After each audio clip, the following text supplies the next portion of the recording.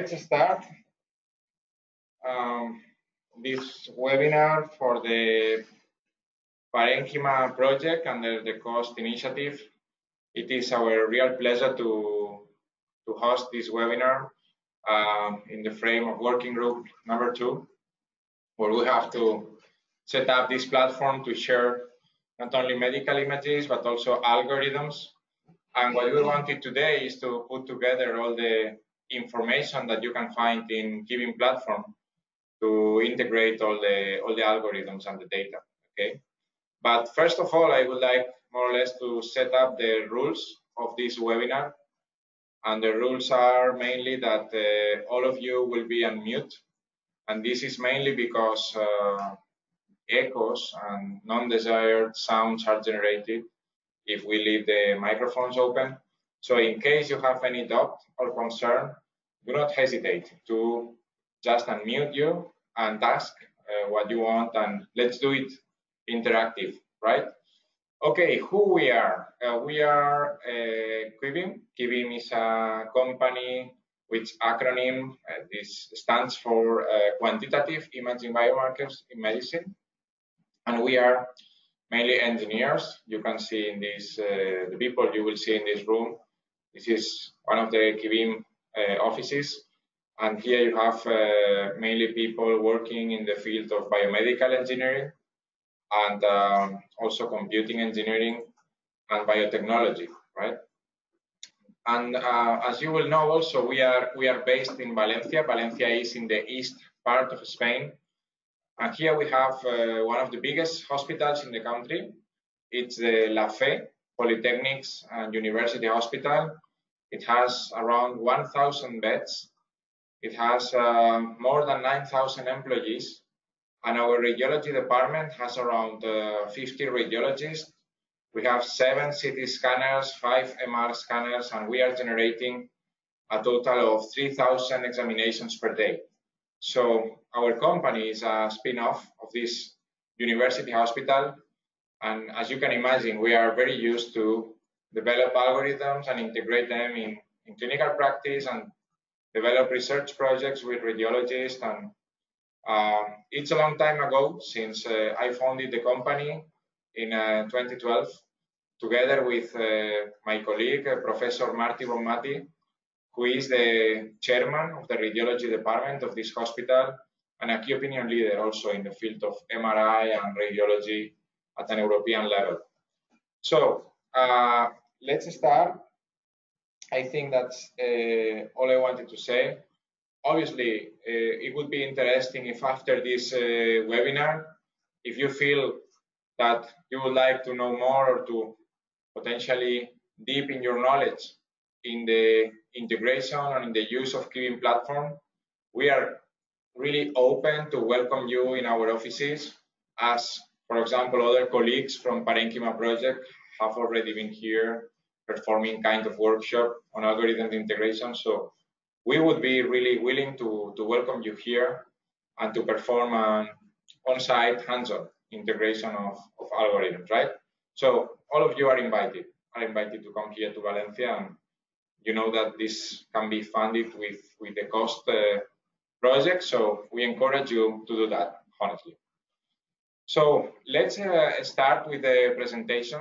The first I wanted to show to you, if this works. Let me check. Okay, is that despite all the progress that we have in medical imaging, as you can imagine, we are still working a lot with the human naked eye. All of you know imaging biomarkers, especially in the context of this project. And all of you, I'm sure, that are very used to listen to this. No significant findings are appreciated, right? And what we want, especially in QUIBIM, where we are interested in imaging biomarkers, and the whole Parenchima project is related to imaging biomarkers, although in chronic kidney disease, but imaging biomarkers in general. What we want is to move from that, to move to measurements, right? So we understand that if we perform computational analysis to these images and we extract additional information based mainly on new metrics, new imaging biomarkers, we can help to diagnose and to detect and to evaluate treatment response of diseases that were not present, or at least not appreciable to the naked eye, right? One of our main motivations, or a sentence that inspires the whole QUIBIM team, is that from Lord Kelvin, saying that when you can measure what you are speaking about and express it in numbers, then you know something about it, right? So imagine if we are not measuring anything today. We are using workstations, okay, we are working already in a, I would say, IT environment, but we really need in radiology is a complete integration of imaging biomarkers in clinical practice and in clinical trials. So our mission as QUIBIM is to improve humans' health by applying advanced and innovative computational analysis techniques to radiological images. And we want to improve not only short-term clinical problems like diagnosis, detection, or treatment response evaluation, but also long-term problems in radiology, like, for example, finding new prognostic imaging biomarkers. And as you already know, what is an imaging biomarker? We understand that in the end, we can summarize everything as to measure is to know. And we have to measure the images and we have to extract biomarkers if we want to know something about them. What we lack today is in a standardization of how these measurements and how these imaging biomarkers are extracted. And precisely, this is one of the cores of the Parenchima project. So let's extract the different properties from different research groups and let's compare the variability depending on image acquisition on vendors and different properties, right?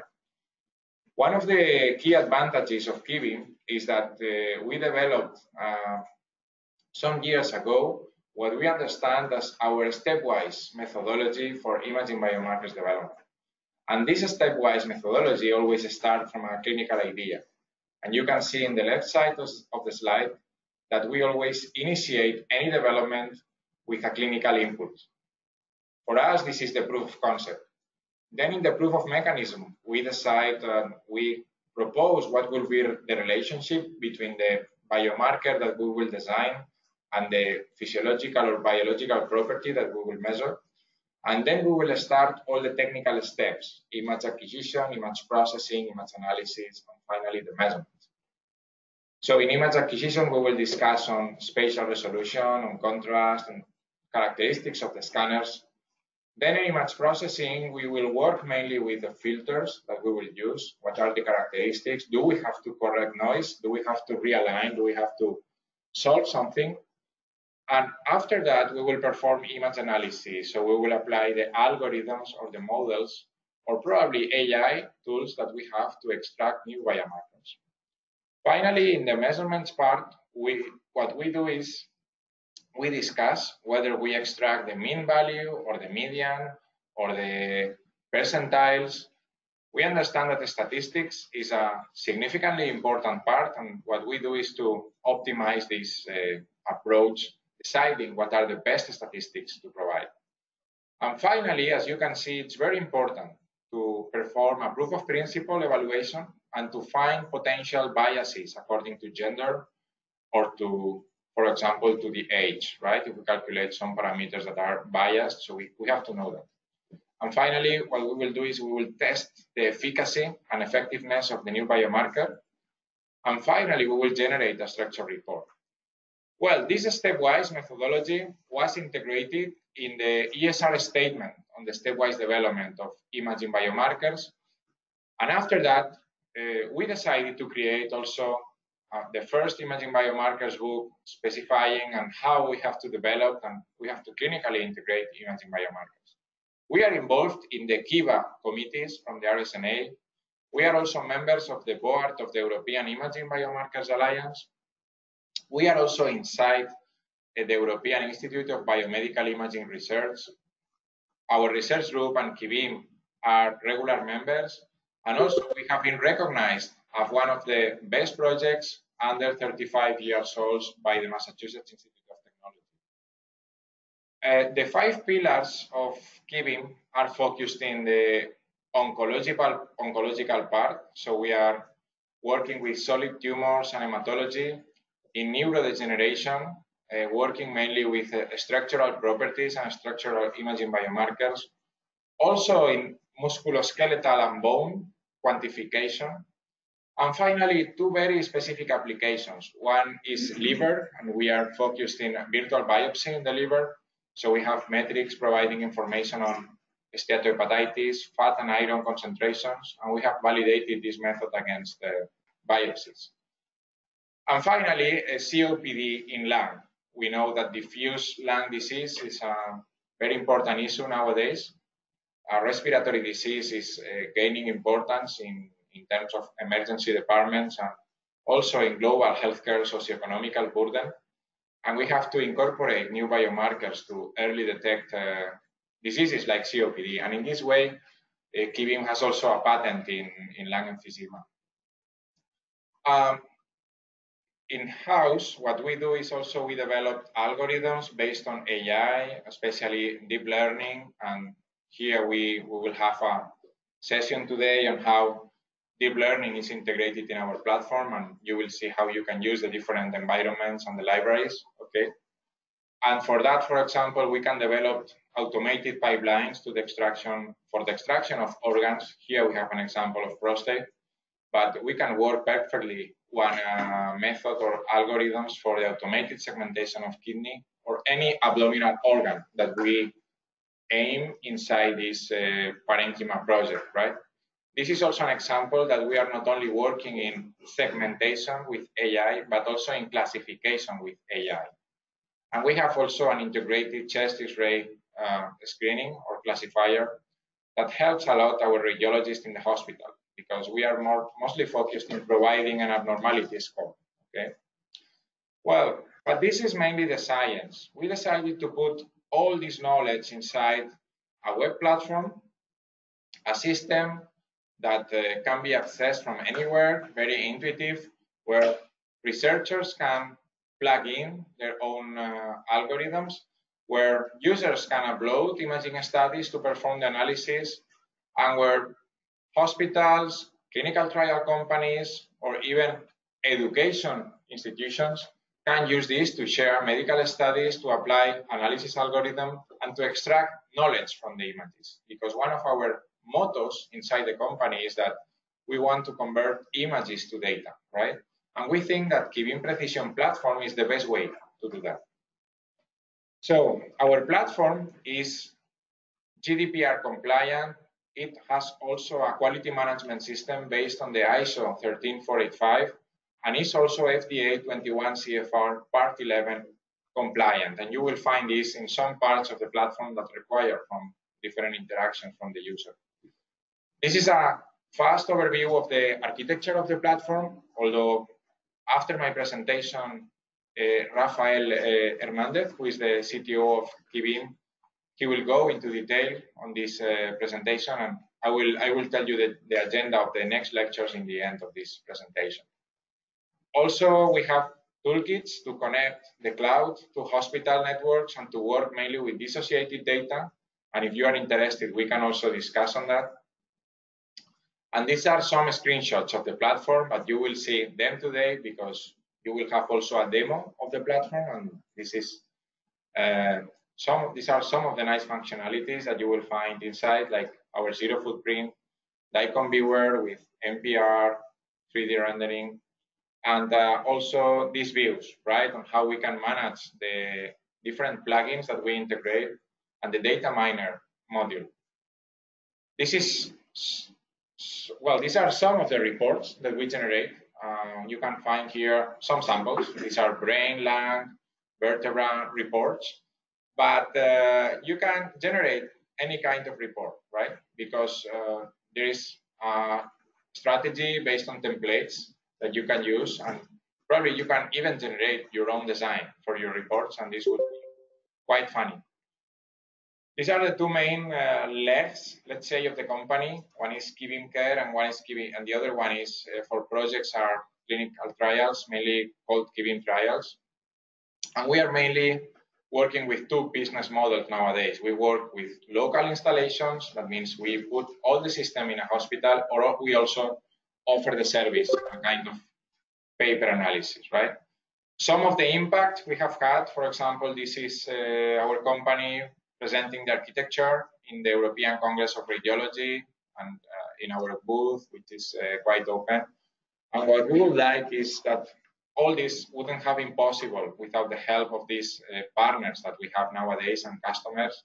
So we are nowadays working with different companies related to the pharmaceutical industry, and also with different hospitals worldwide, and also, of course, research groups and research institutions, and even some research project like the COST Parenchima initiative that we are very proud of being part of it, right?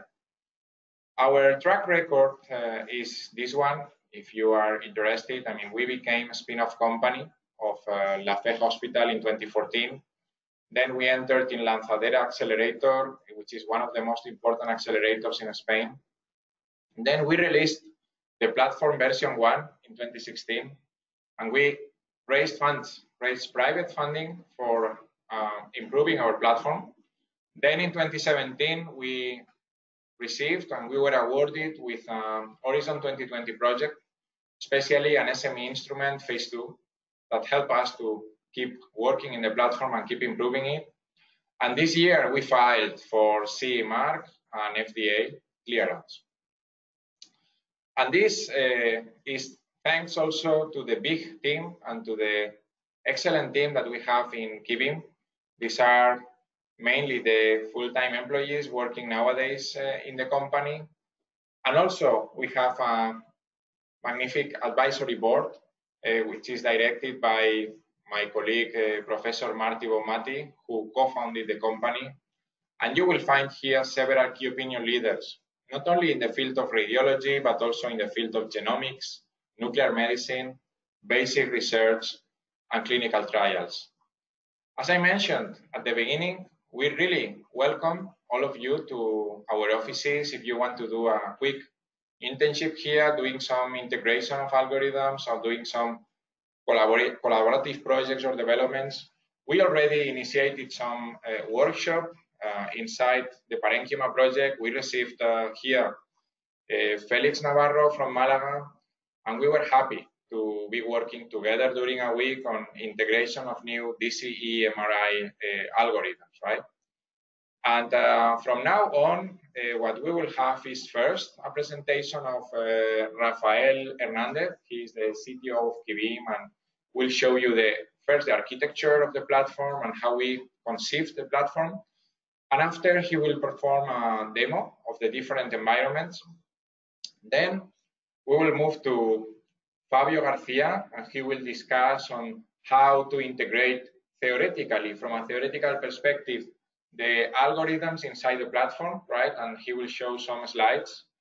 And after that, we will have a quick presentation of Ana Jimenez and Rafael Lopez. They are mainly working in the field of AI, and they will show you how you can integrate, for example, quick plugins based on TensorFlow and Keras within the platform. And well, in the final part, we will have a real hands-on, also performed by Fabio Garcia, where you will see how, with the code open and live, we can integrate these tools in the platform, right? So let me introduce you all of them. So let's put in front of the camera. So hi everyone. I introduce you Rafael Hernandez, Fabio, Ana, and Rafael Lopez. So we are here to solve for your problems. If you have any doubt or concern, please do not hesitate to ask, and we will see this button over there just blinking, okay? So, well, I think we can move to the next presentation. Yeah, for sure. Okay, thank you. So, hi everyone. As Angel mentioned, I'm Rafael. I'm the CTO of the company. Yeah. Okay, it's ready. Thank you. So one of the requirements we detect in the beginnings of the project is that we need a software able to host and manage all the plugins of the analysis models, and also able to manage all the interaction between the user and the algorithm with a user-friendly interface and easy to use. So because of that, we create QUIBIM Precision, which is a web-based platform that I'm going to present you, because we think that have a overview and knowledge about how it works and how it is built is useful and important. So during my speech, I would like to talk to you about the evolution of the architecture from the beginnings to the next steps. Also about the integration model that Fabio will go deeper after me. About the user roles, I think this is important because if different users have different roles, we see different features. So don't hesitate about to change your user roles if you think it's needed. And also about the data visualization, because at the end of the radiomics is focused on struct conclusions, and data visualization is really useful and important for start this kind of conclusions. So let's start. About the evolution of the architecture, okay, we started in 2016.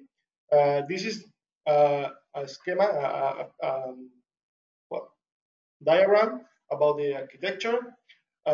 This is our MVP architecture, and one of the principles that we think was important, and we already have this principle as part of our philosophy, is it should be modular. We should be able to include new modules or deprecate modules if they are not needed anymore. And I will talk about this modular architecture and all the modules available nowadays. One of the principles was also it should be able to have a cloud infrastructure or local infrastructure. This is very important because in some environments we should have a local infrastructure because the data of the patient should be local, can be in the cloud. But at some points, in some different environments, we should be able to connect different centers and work all together. So it should be in a local infrastructure. And the last point is that we don't want to create a workstation environment.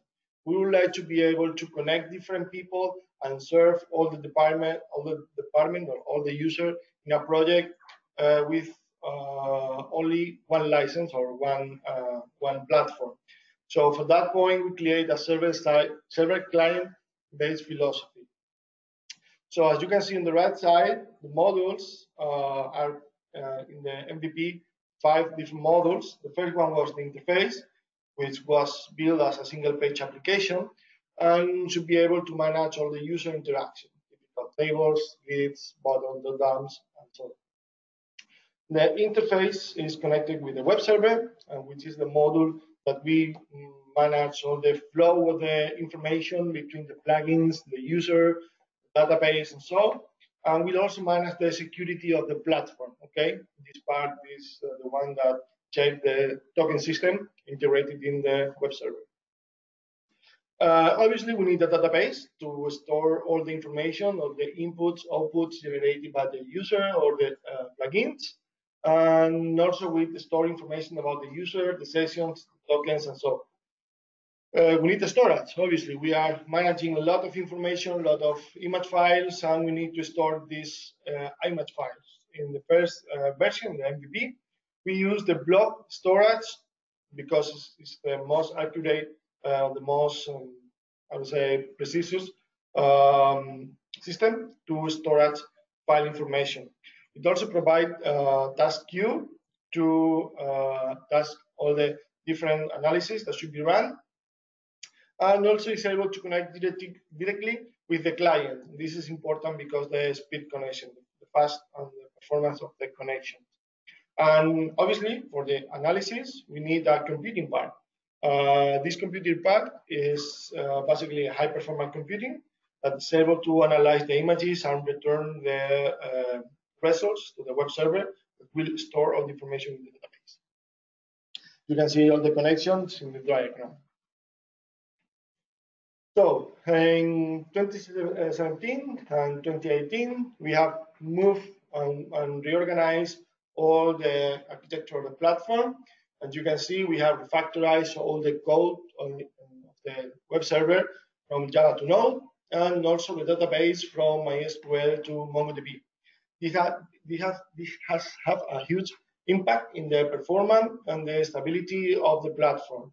And also MongoDB has increased the flexibility, so we can interact and create new modules easily.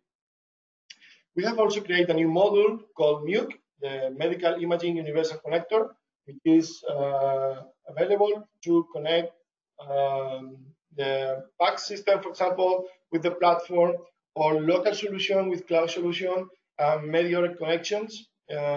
So we have increased the features and the option of the platform. We have also a new feature, which is the horizontal scalability. We are able to have multiple platforms working with the same computing part. As you can see, the diagram is quite similar, but there is a new blue line, which is the modules that we can replicate using the same computing part. We have also created a new toolbox, which is CLI toolbox, to be able to communicate all the analysis of the plugins with the web server that correspond. So even using the same computing part, we have separated web servers and separated connections. We have a lot of new features, for example, the graph, the icon viewer, the audit model, and many others that I will show you during the demo. And also, we have a new change in our philosophy, which is the continuous integration philosophy that I will explain in a few slides. As you can see, the models on the right side keep the same. The only difference is that we have moved from blobs to files because the organization and the structure is, I would say, easier for developers to work with them. And the next steps, and I would like to talk about the next steps because this is not a frozen development. We have not stopped. We have a lot of ideas. We have a lot of requirements, and we know that this software to be in a continuous development. So if you have any feature that you need or you have any idea, please share this kind of information with us because we are always looking for new features and always looking to improve our software. Anyway, in our short period of time, we would like to have vertical scalability. So we wouldn't need to make the analysis to wait because we will be able to run as much analysis as we need in parallel. We would like to integrate this methodology of continuous integration in all the models, all the platform, not only in the web part. For that point, we will need to Dockerize the infrastructure. I will go a little bit deeper on this point. We would like also to automatize the testing and the deployments part, and it should be done on demand. And also we have a new job scheduler able to manage and create new virtual machines, delete virtual machines, and many other things on demand. So as you can see, in the right side, the modules have a new one, which is a test and release module that will be the one responsible of the continuous integration and the host of the job scheduler. And the computing part should be Dockerized. So with this Dockerized system, we don't have a machines running process. We will have only process running on each machine. Okay, let's talk about the integration model. Let's talk about Docker. Let's talk about continuous deployment. There are different philosophies to talk about integration. Here we have only 3 examples, okay? The first one, the blue one, is the continuous integration, which allows to developers to move from development environment to application test to integration test in an automatic way, okay? The developers don't have to worry about the application test and the integration test. The second possibility is the continuous delivery, which is similar, but also have the acceptance test. It's another step. And the last is the continuous deployment, which will allow the developers to move from a developer environment to production without any manual interaction. Everything should be automatized just to ensure all the steps are running correctly. Obviously, this can go wrong. What's happening is something is not ready, it's not stable, it's not good enough. So for this, we'd like to show you this small picture where you can see that multiple developers can work with a repository of code that will trigger the continuous integration cycle. In this continuous integration, the code, the software, will be compiled, built, and tested. During those steps, something can go wrong. In this point, a failed report will be sent to the developers to ask for correction. If everything passes, a report can be sent to the developer anyway, and the developer will be able to test manually if anything is if it is needed, and if everything runs okay and the tester is agree with the results, can release and deploy the software. And this is how QUIBIM is thinking about continuous integration. Okay, from the left side, you can see that multiple developers can write over a repository of code. In our case, our repository of code is GitHub. You can have different branches in GitHub. So the developers should work over dep. Dep is the branch for development environment. Don't have to be stable. It's just a place where developers can share their code and can comment their code. When the dep branch is more or less stable, or the future is more or less developed, can pull the code to test.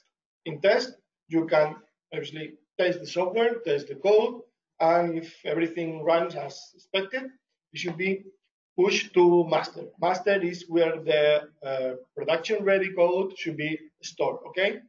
From this point, an automatic process starts. As you can see, Jenkins is the solution, is the software that we have chosen to manage those steps. So Jenkins will receive the WebSocket from GitHub, will download the code, will test the code, will build the optimized code for the production environment, will create the Dockerized code, and will send this code to the Docker registry. During those steps, if any error happens, a report will be sent to the developers to correct it.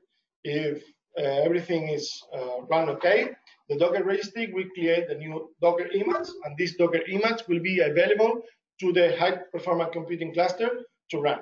Okay, as you can see, the high-performance computing cluster is hosted in Azure right now, and is able to create new virtual machines to load the Docker image that correspond to the analysis, take the images from the storage, and run all the process, returning back the results to the platform. Okay, so this is the steps needed to integrate a new software into the platform. We will see it in hands-on way with my colleague Fabio. So let's talk about a little bit about user roles. And this is important, as I said, because if you have different user roles, you will be able to see different things and you will have different features available. So don't be aware if you can see different things and ask us to change your user role if needed. The first one is the reader. Sometimes we need radiologists or we need readers to go into our platform and analyze the images. In this user role, it's not allowed to upload new images. We will only receive shared studies, but with these shared studies, we will be able to work, to visualize, analyze, and the owner of the shared studies will be also available to see the results of the work of the reader. The user, which is the default role, but will be able to upload images, share the images, receive also share studies, and work, visualize, and analyze as the reader. We have also the research role. The research role is like a user role, but he's also able to integrate or edit plugins. We'll be able to create new analysis modules, modify modules, interact with the repository and all the steps that we have seen before, and these kind of things. We have also the admin. Sometimes we need an administrator to manage, to coordinate, and be able to see all the information inside a project. So it's like a user role, but able to access to all the information, okay? And obviously we need a super user, able to do anything in the platform, correct mistakes, and these kind of things. It's like a user, in fact, can upload images, share, work, create plugins, but is also able to see other people's information and coordinate and work as an administrator. Okay, sorry. About the data mining and the data visualization, I have included a small GIF in the slices just to show you how it works. But I would like to show the web version, which is a little bit more interactive. Okay. Okay, here we are. So in this case, we have a rectal cancer pack of analysis, data set of rectal cancer. In columns, we can see different biomarkers, different measurements we have done. And in the rows, we can see different patients. As you can see, each biomarker has two small columns. This is because we have a baseline and a follow-up analysis. Okay, and in this case, we are seeing only the value of the biomarker in the baseline and in the follow-up. Okay, but what can we do? So here, one of the first thing we can do is to, for example, short information.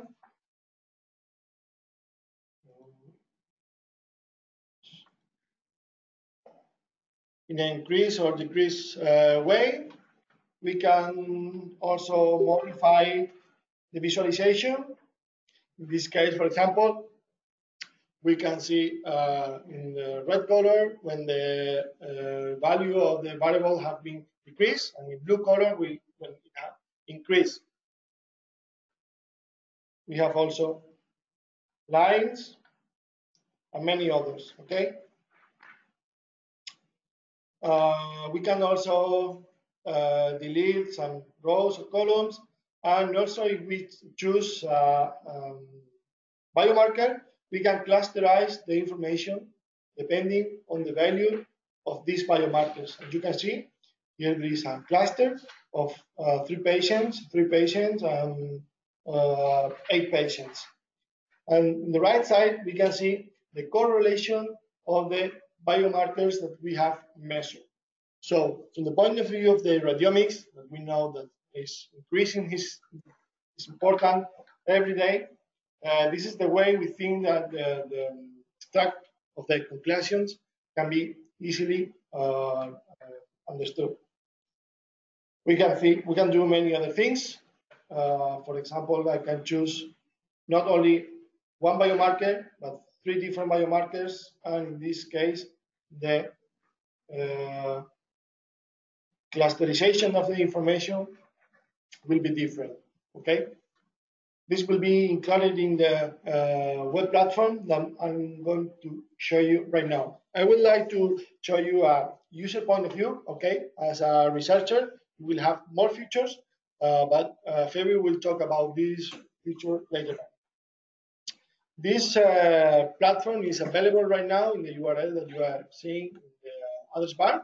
Okay, so if you don't have your account yet, please tell us to create your own account. When you log in, the first thing you will see is the project that you are involved. Right now, we have only 2 different projects. One is Parenchima, which is a global project, and the other one is generic, that we think is useful to share information or analyze anything which is not related with Parenchima. Well, but we know that can be also used, for example, for a stage and speed level, DTI, or any other project that we have. We can create like your box of information, okay, inside the web platform. So you don't have to move from different softwares, because all the information will be stored just in this one, okay?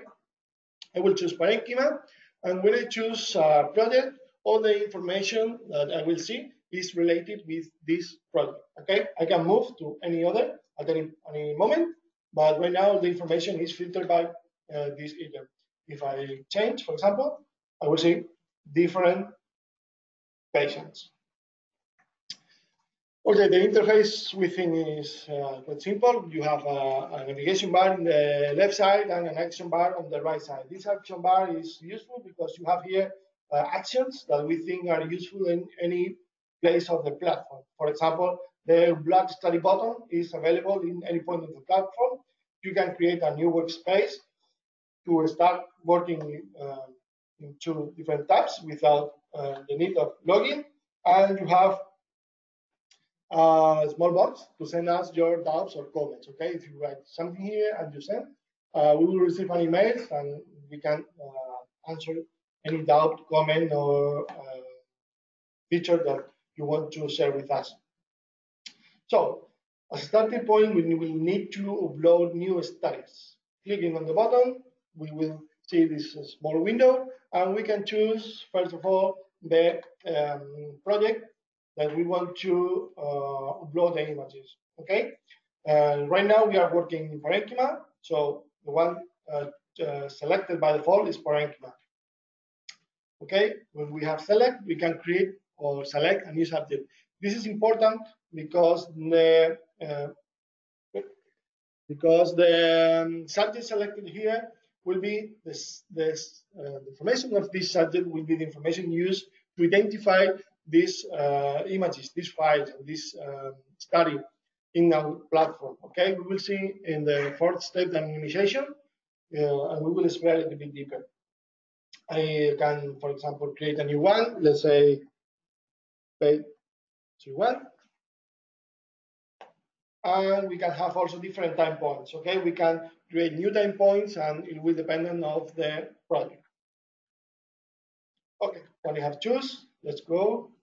And I have here a folder. Sorry, with some folders inside, and here I have some DICOM files and some other files. Okay, I'm just going to drag and drop this folder. The web browser is going to read all the DICOM files, okay, and we will show us the information, and we'll ignore all the files that are not DICOM files, okay? Once we have chosen the DICOM files, clicking on next, we will anonymize and identify the information. Once I click the anonymize and identify button, you will see that the subject, which right now is empty, will be overwritten by the information selected in the second step, okay? And DICOM headers will be also overwritten with the information selected in the second step. So because of that, it's so important to choose correctly the subject information, because it will be the information that will identify the study and the patient or the subject in the platform. Okay, once I click, as you can see, here now my patient is called subpage 01. We can also include a data form. This is useful because sometimes we need some information which is not included in the DICOM header. For example, if the patient is a smoker or many other information that is not included by default in the DICOM header. So you can create a template here to ask the user to upload all the information that we need to analyze the study. In this case, there is no data form needed, so clicking on next, we will go to the upload process, okay? And you can see here the progress of the upload. And once it's finished, I will see a small box just to sync the study. To ensure I'm the one that has uploaded the images, I have to type my password again. And now we have a new study, a single acquisition time point with this study, and we have here 3 buttons to perform actions with this study. I have a quick preview where we can see all the series, okay? I can download the information. Fabio will also talk about that a little bit deeper. But basically, you can see the images of the series in the Deacon viewer. You can download the images and see the GPT images. But here, okay, I can see here. Sorry for the confusion. I will check it. I don't know what has happened. Something probably related with the browser. But here I can see all the information related with the analysis. Okay, I can see the subject code, my code in this project, because sometimes each center will have different set codes, time points. I can add clinical comments. Okay, I can add my own tags. So, for example, let's say custom tag.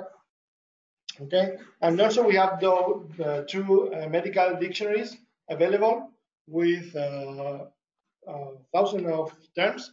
For example, let's say, you see, or we have to type 4 different characters.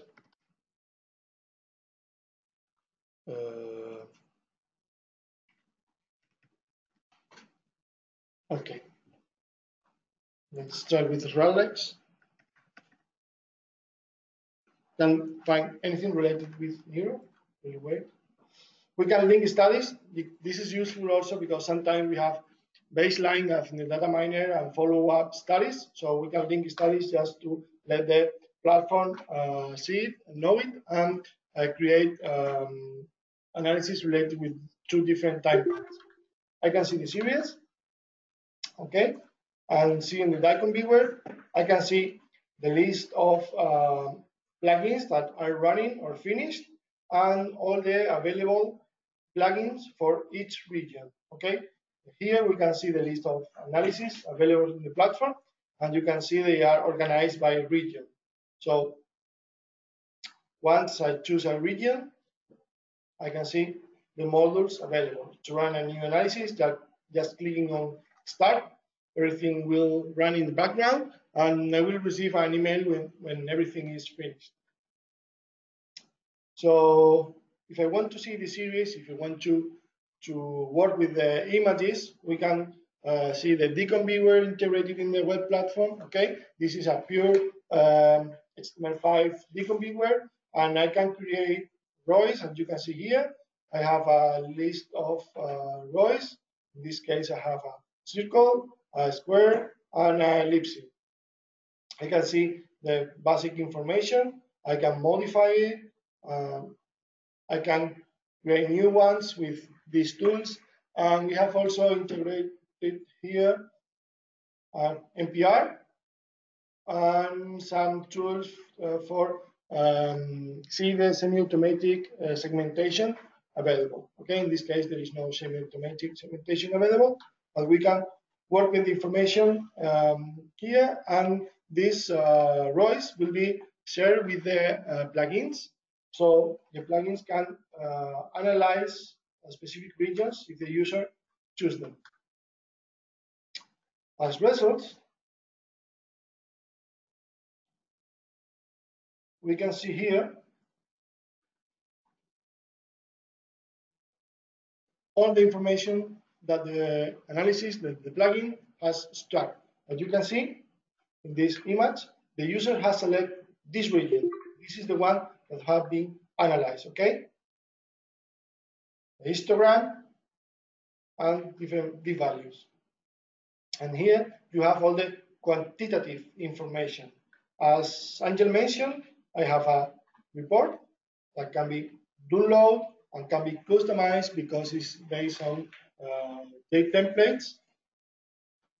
And in a few seconds, I have my PDF with the report of the analysis. Okay?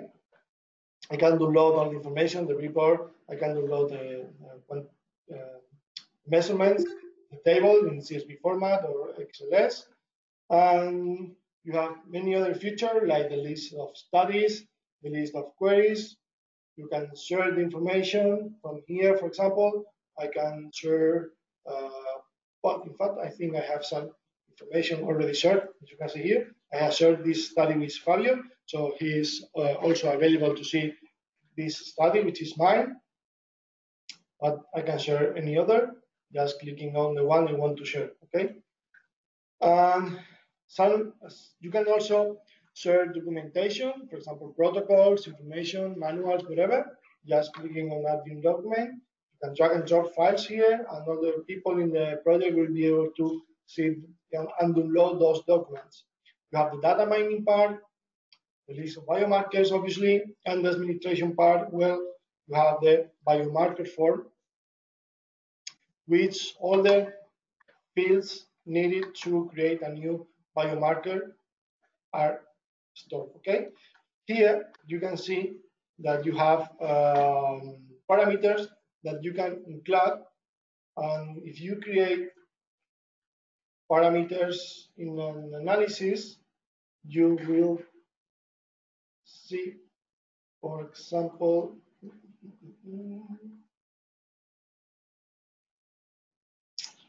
diffusion. Yeah, here I can select the series I want to analyze. In this case, I only have one series, and I can choose the color map of the results.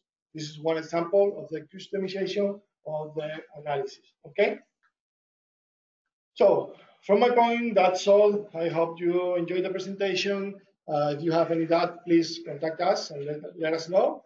But from now, I will let my colleague Fabio to talk a little bit deeper about the platform and the integration. All right. This will be the, let's say, the main part of the webinar today. That is the explanation on plugins integration methodology. Because as developers, I would understand that now a lot of questions pop up. For example, we've seen how the user can upload a new study, how the user can share their studies with another user. But from the developer standpoint, we ask ourselves, okay, how my algorithm has to interact with those studies, how my algorithm has to return the results of the analysis to the platform. So we will cover that in this part of the webinar. First, we'll talk about the input that our algorithm is going to receive, the output that our algorithm has to generate. If our algorithm has to be structured in any kind of specific way for it to be able to work properly, and the communication that the algorithm has to do with the platform. All right. So first, talking about input, this is what the user sees. Okay, this is the user has uploaded a new study, and the developer has to be sure that the user can analyze that study with the algorithm that we develop. All right. So the first thing is, how is this study structured in the platform? What is the hierarchy of folders, of files that we are going to find? This is the input folder structure after uploading a new study. It's actually quite simple. If you see, the hierarchy only has 3 levels. That the top one is the patient, then the study, and then the series. That's it. And then inside the series, the files for each series.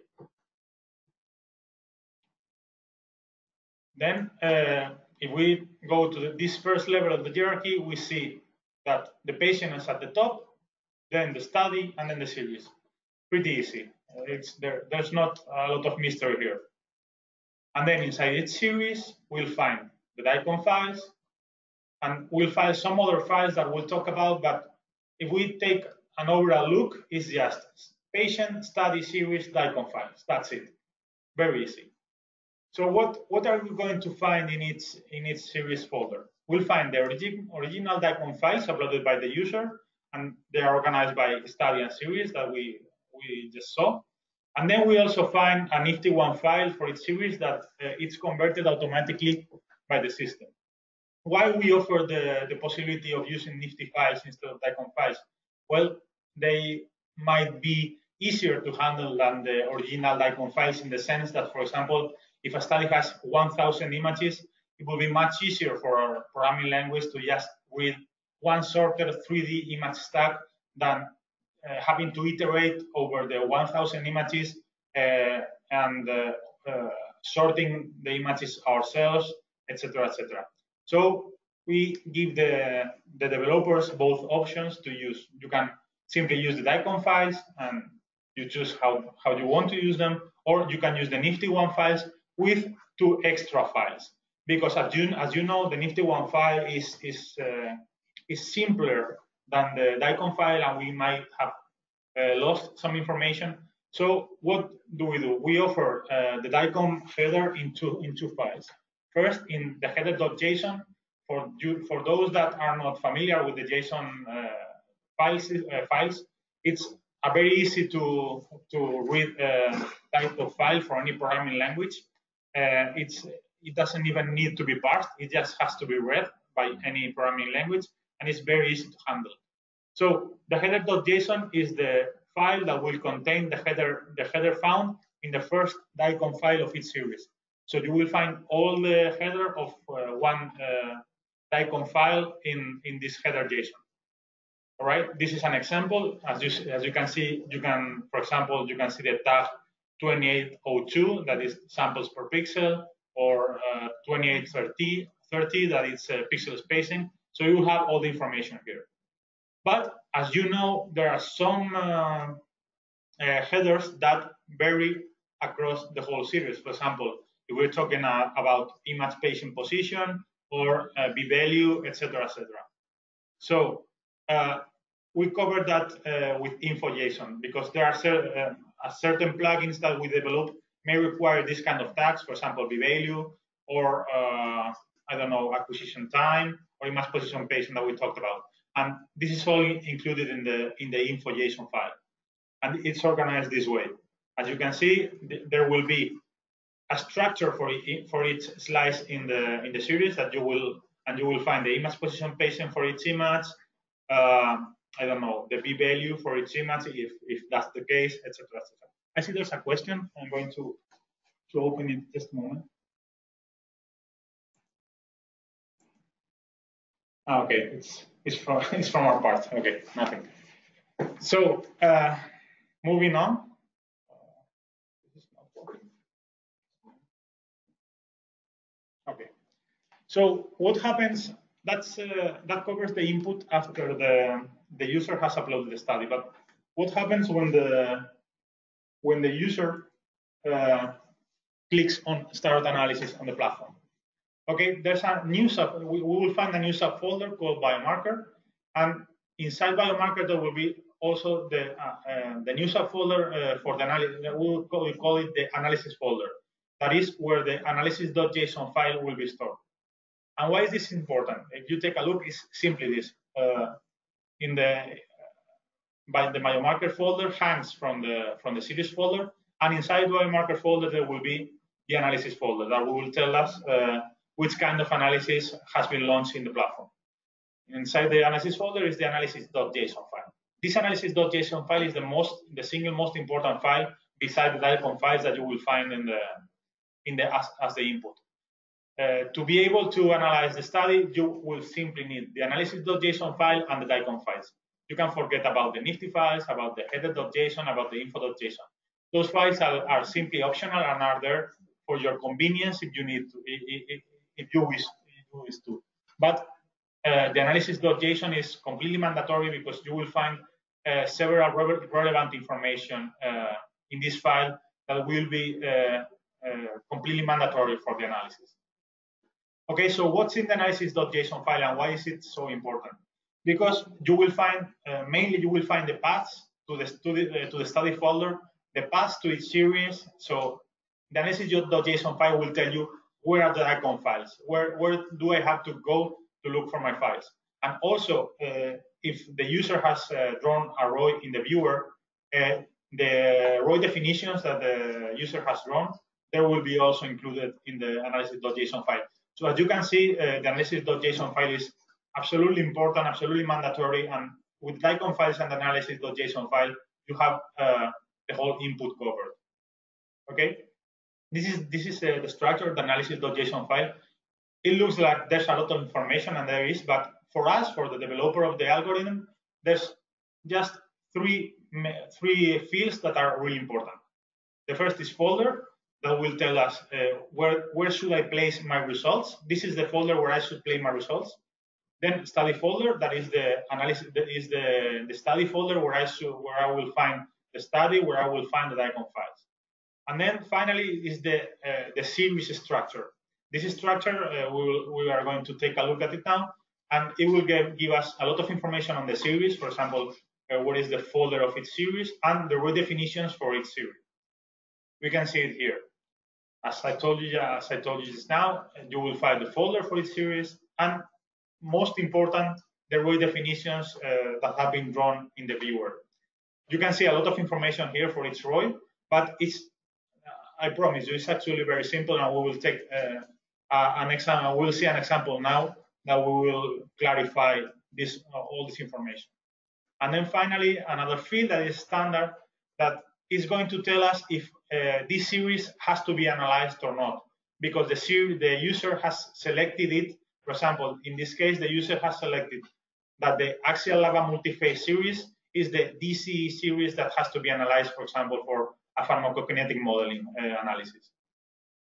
So, okay, we see a lot of information of the row here, for example, position, label, text, ID, tension, points, name. So where does this information come from? From the viewer directly. Label comes from the user can annotate the label if he wishes to, and also can introduce more information in the description field. Also, the points come directly from the geometric points that define the ROI, and finally the shape of the ROI that the user chooses. He can choose a rectangle, an ellipse, a freeform, or a spline.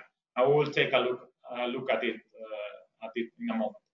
So now that we know where this information comes from, we are going to take a look at a bit in detail at these fields. The first one is position, that will tell us the image position patient tag of the DICOM slice where the ROI has been drawn. Okay, so this is important for us to know which slice should I analyze. Then the label that as I told you, and that the user has the option to annotate the ROI, also text that we just saw now. And there's a very important field that is the ROI identifier.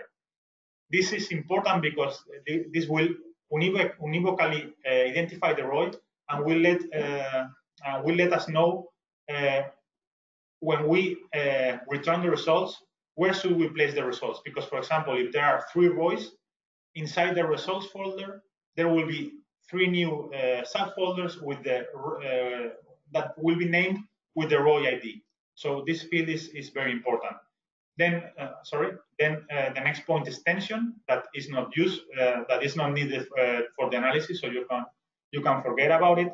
And then you see 0.4, 0.3, 0.2, 0.1. This will define the geometric shape of the ROI, and we will take a look at it in a moment. And then finally is the type of the ROI that will be used. It can be rectangle, ellipse, freeform, or spline. All right. So why is label important? Because, for example, if we are going to analyze a DCE study, for pharmacokinetic modeling, we might want, or we might have an automatic AIF detection in our algorithm. But what if we want to let the user define manually the AIF? Then, with this kind of system, we can, for example, we not mandate, but we ask the user to select an AIF besides the ROI that has to be analyzed. So as you can see, the system gives us a lot of flexibility and power in this sense. And which kind of ROIs do we have? The first one is as you can see, we introduced the ROIs here with those 0.4, 0.3, 0.2, 0.1 that you saw before, and we are going to define these points and what do they mean. The first one is the rectangle, and 0.1 and 0.2 will mark the top left corner of the rectangle, and 0.3 and 0.4 will mark the rectangle width and the rectangle height. Then it's ellipse. In this case, the 0.1 and 0.2 mark the center of the ellipse, and 0.3 and 0.4 the semi-axis of the ellipse. Then spline, that it's basically based on Bezier curves. It gives us 0.1 is spline points in pairs of coordinates that also include the control points, and 0.2 will define those control points, those green bubbles that you see in the figure. those are the control points. You have a very nice link here in Wolfram Alpha defining what's a bezier curve, but even if it looks like this will be very hard to read and stuff, don't worry, because QUIBIM can share code to read all these rows, to read all these files. So it will be much easier for you guys if you want to simply forget about the input and the output and just focus on your algorithm. We will share MATLAB code that will help you greatly to read this kind of figures. Finally, the last one is very easy. It's free form. It's just points in coordinate pairs, x, y. So it's very self-explanatory. All right, as we can see, so summarizing the input as we just saw is flexible and is quite powerful, but it's simple. With analysis.json and the DICOM files, you're ready to take on the world. You can, and what we mean with this, that you don't need anything else to analyze the study and to use your algorithm. You can use the Nifty file, the header.json, the info.json if you want to, but this is optional. It's just in case you don't want to iteratively read 1,000 DICOM files in your code. The row definitions are available at the analysis.json file. That's why the analysis.json file is so important. And you can find them in a very structured and easy to read manner, as it's a JSON file. It's very easy to read with any kind of programming language. And also in the analysis.json file, you will find the path to any file or folder that you need for the analysis. Finally, as I just told you, QUIBIM will share MATLAB code to read this kind of files, this kind of JSON files, DICOM files, etc. But these are files that are quite easy to read in any programming language. For example, if you don't use MATLAB, it would be very easy for you to read them in any kind of language, as you are surely accustomed to do. All right, so moving on to the output. We just saw what my algorithm is going to find, but okay, but what should I generate as results for the platform to understand my algorithm? All right, take a look at this and forget about it, because this is the output folder structure that looks very complicated, but it's actually very simple. Instead of taking a look at this way, we will just focus it bit by bit. Okay, so if you remember, when the user started a new analysis, this folder was created, the biomarker folder. And inside of it, we had the analysis folder. So these were folders that were created at the input. So what does my algorithm has to generate? My algorithm only has to generate these two folders, report and results. That's it. This is where I'm going to store my results. The analysis.json, it's an input file, as we saw before. The report.j is the J template for the structure report to be created, and this will be stored in your code folder. So this will be copied automatically here, so you don't have to worry about it right now. And the stepwise.json is an optional file to be able to tell the platform about the state of the analysis, but as I told you, it's completely optional. So the only mandatory part is to create the report and the results folder. Okay, so what files we define here? Analysis.json, that is already detailed, is an input file. Stepwise.json, that is optional, and is the file that will be created by the analysis plugin to inform QUIBIM Precision about the process of the analysis. And because this can look very nice in the platform. For example, you will give the user feedback about the state of the analysis in this manner. For example, okay, now I'm generating the images for row 1. I'm performing the quantification for the pharmacokinetic biomarkers of row 3, and you give the user a lot of information.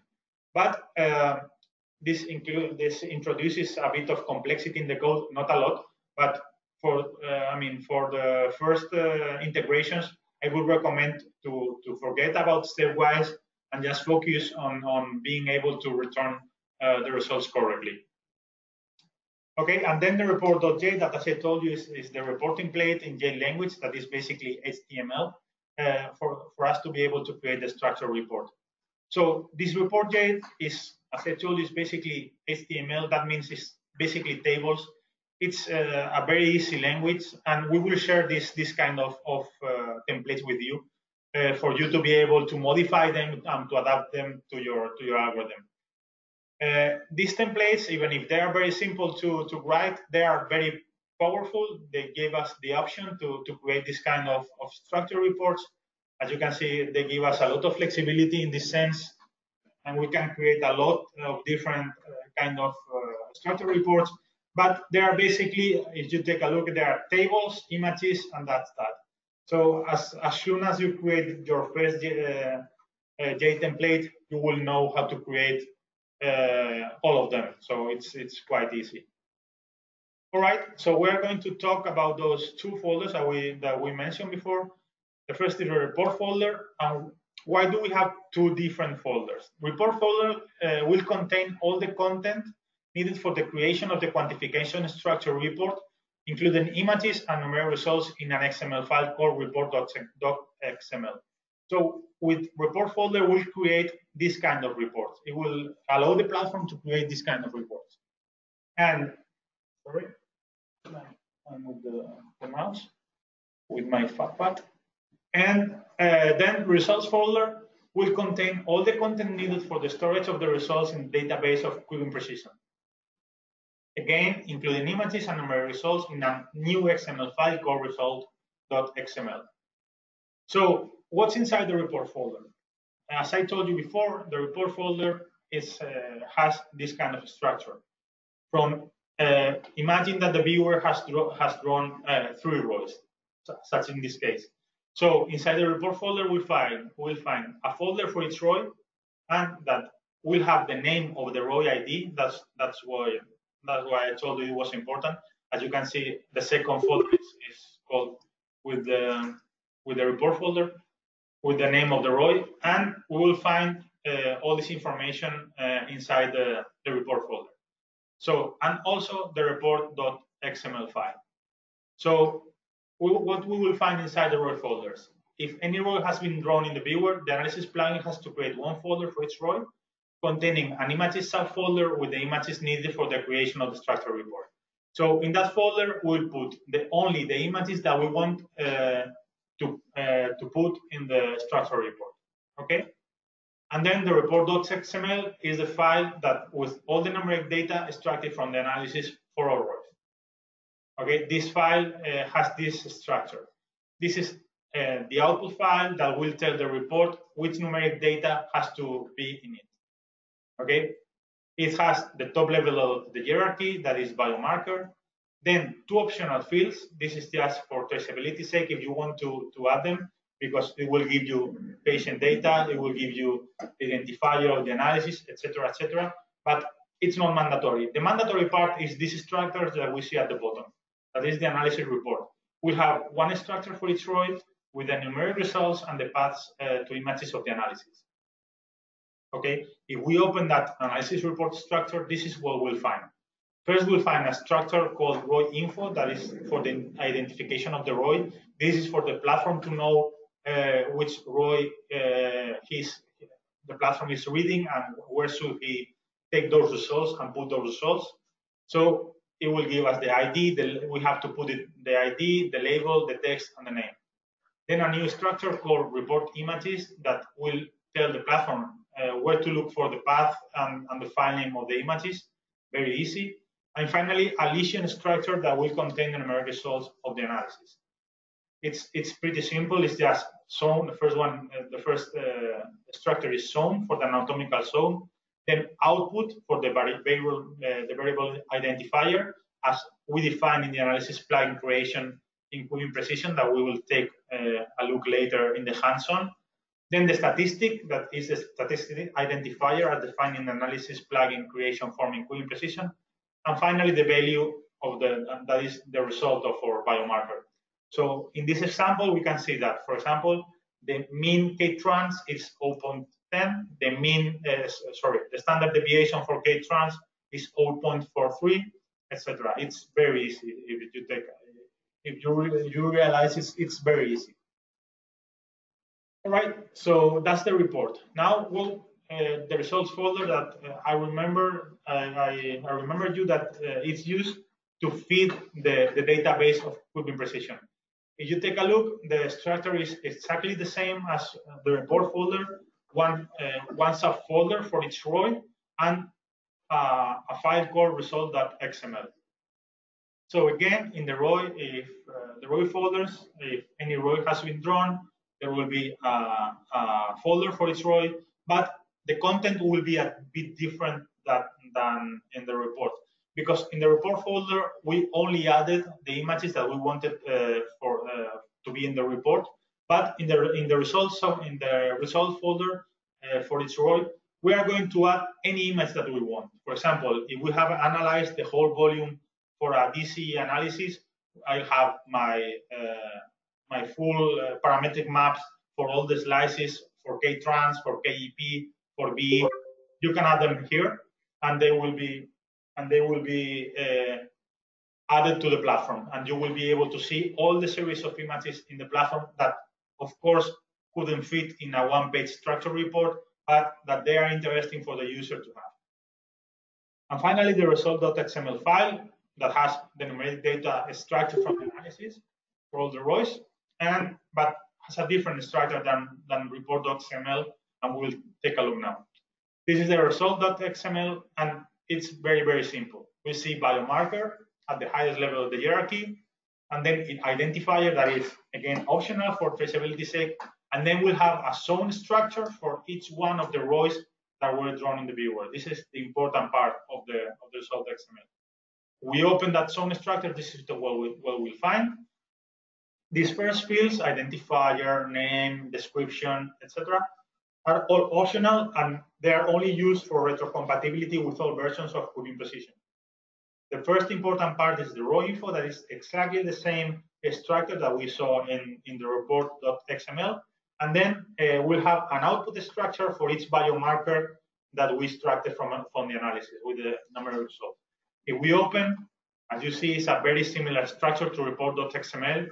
We'll find identifier with the variable identifier, and then a structure called statistic with the identifier of the statistic and the value. For example, in this case, we'll have a 0.1 mean K-trans, 0.43 standard deviation K-trans, etc. Exactly as we did before.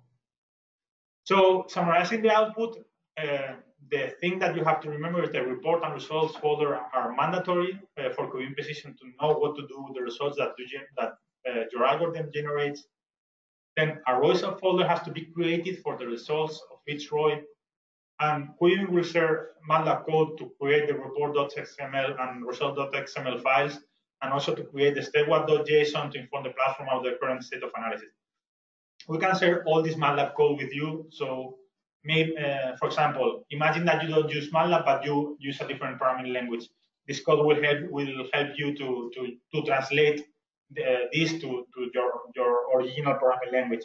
And of course, we are here to help you and to have any hands-on here in Valencia if you want to come, or any telco, or whatever you want. Okay, so I've given you a lot of information. Okay, but I want to do a brief summary of the input and the output from the developer's perspective. Okay, so how does it work? How does it really work?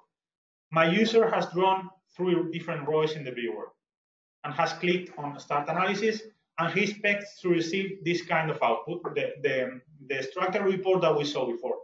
And this is what I want to give him. This is the kind of results that I want to give him. So what do I have to take in mind? All right. Talking about the input, the first thing that I have to do is to read the analysis.json file to find out the path to the study, find out the path to each standard series. That means the series that have to be analyzed. And I'll find there the DICOM and Nifty1 files. And it's at this point where I have to decide if I'm going to use the DICOM files or the Nifty1 plus header.json plus info.json. And then I have to find out the ROI definitions in analysis.json and use them in analysis.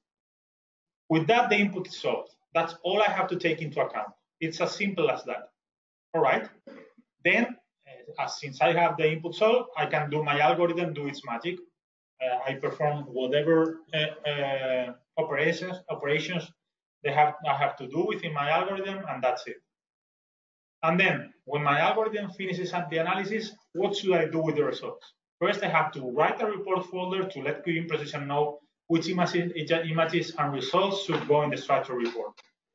I will take that, the platform will take that report.xml file and the report.j file that I told you about before, that is the template, and will create this kind of structure report.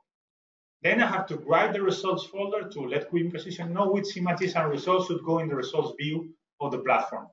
So instead of the report, this would be result.xml.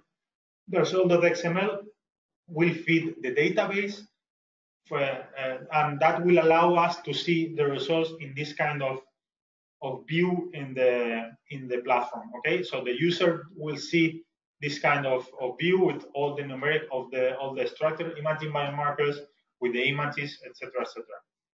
All right. So with that, we have the output solved. So, all right, input and output. But should I structure my code in any way? What should I do in the middle of the input and the output? Do I have to do anything specific? Well, what do I have to do? Basically, whatever you want. It's your choice. As long as you respect the input-output structure, you're ready to go. Simply remember that where do you have to read the files and where should you put the results, and you can do whatever you want in the middle. The simplest case, for example, is an analysis with no row needed, for example, an emphysema quantification. And also remember that as the programmer, you're entitled to specify user requirements and code your algorithm accordingly. For example, you can specify that your algorithm will need a row, or that your algorithm will need no rows. And inside the code, you can decide, all right, I will analyze all the rows that the user has run in the viewer, no problem at all. Or I will just analyze one row at a time, etc., etc. That's your decision. So you can structure the code however you want. But we at QUIBIM recommend some basic best practices regarding code structuring that we use, for example, in our code, be it Python, be it MATLAB, or whatever.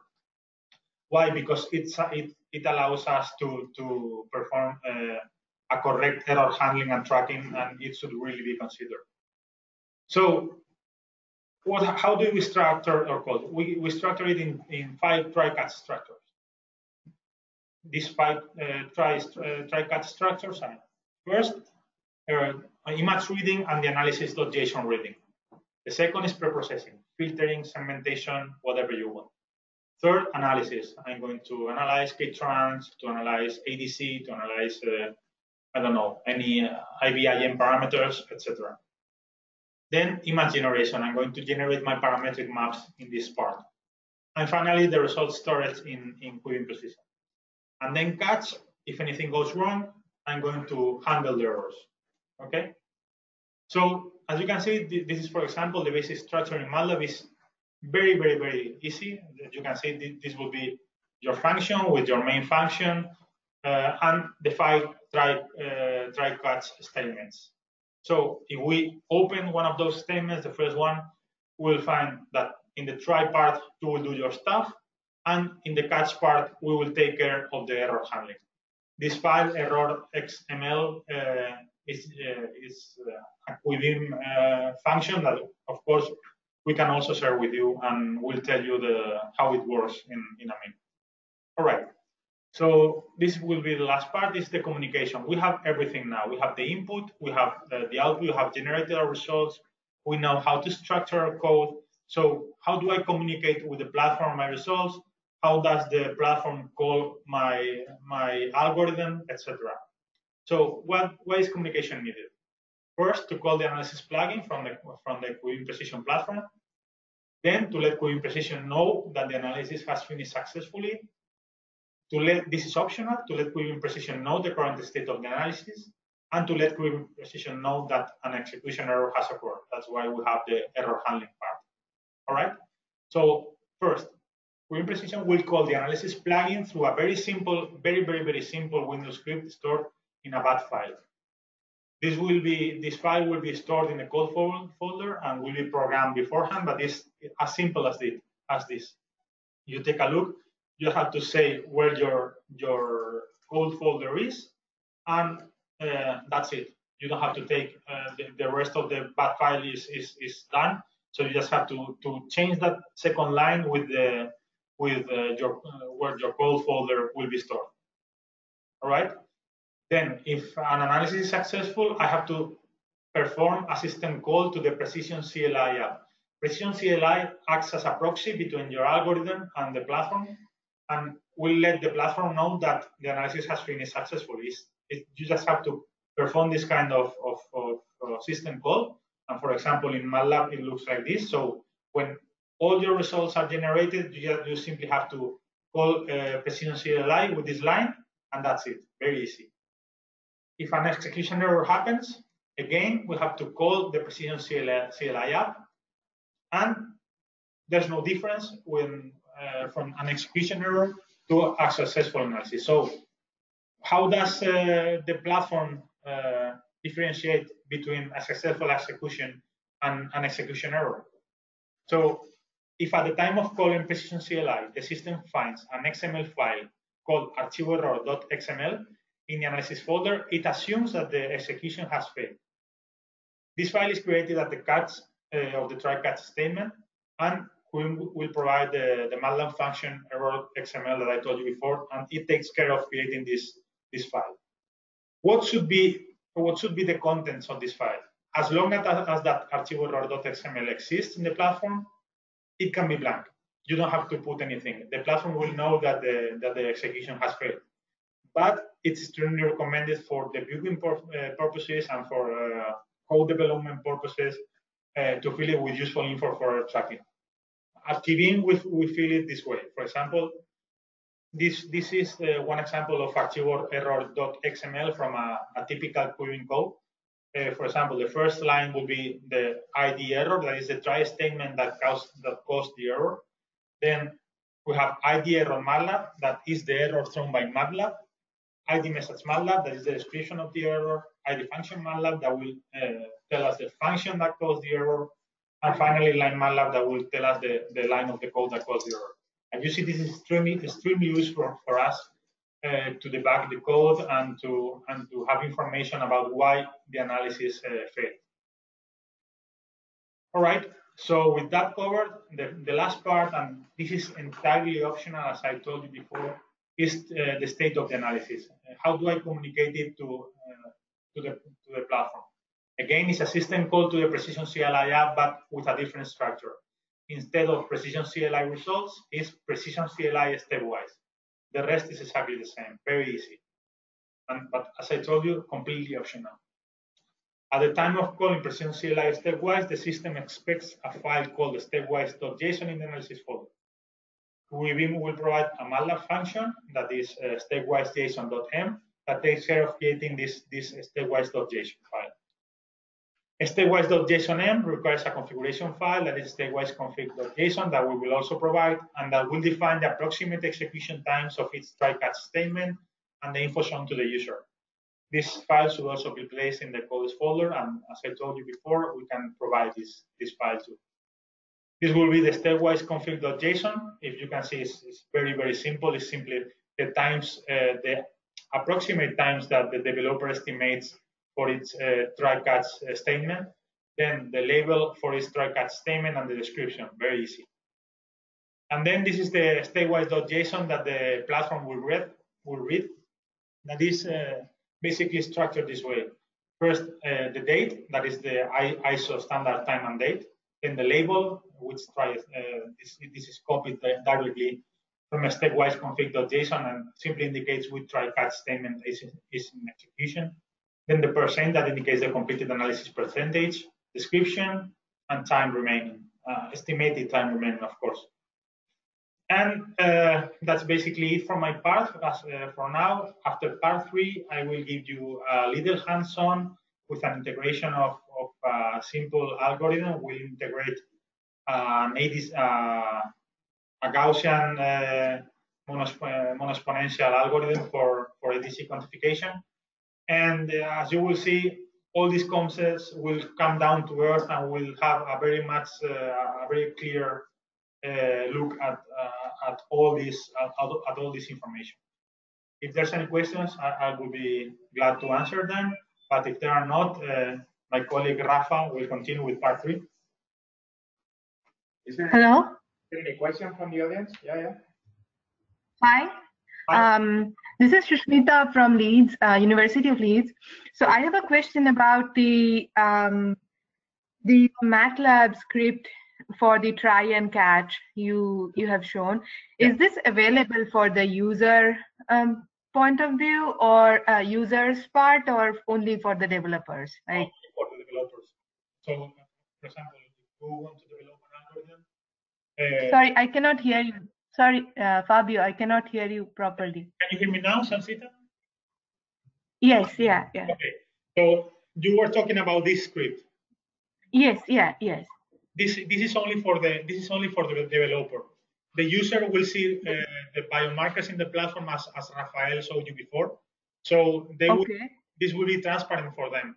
They will only have to click on start analysis. The analysis will be launched, and they will receive the results. This is only for developers, for you, for Felix, for people that is going to work in the project as a developer of algorithms. Okay. We can share all these files with you, and we can, of course, have any kind of telco or whatever to go more in detail if you have any kind of doubts. But I think that with the hands-on that we are going to make in a minute, all these concepts will be a little bit clearer, because I know that there's a lot of information, but there are really just 4 or 5 important points that you really have to take into account to be able to integrate an algorithm. Okay. Thank you. Probably, were you mentioning that because of you think it would be a good functionality for the user? Again, if you come to the center, Angel, I'll be able to hear you properly. Yeah, I was saying that if you were making that question because you think it would be an interesting feature, or again, I'm losing you. Okay. I'm losing your voice. Okay. The question is that if you were making this question, related to the try-catch code, because you think it would be an interesting feature for the users, or we should keep it exclusively for the developers? I mean, if the users want to try different things, that could complicate their experience also, but I'll be able to tell more if I try when I start using the biomarkers as a user to do analysis, I guess. But it could be helpful if it is open to the user, I guess. But it could complicate stuff also. I don't know. Yeah, what we can do is share it all over the working group too, right? Because I think probably in the platform we could introduce a link that you could use to download all the information. Yes, all the packets or files to convert from JSON to mask and vice versa or whatever, and to implant also this kind of files. So we share through mail, or if we put the algorithms in the platform. Okay. Yes, yeah. Okay. Are there more questions?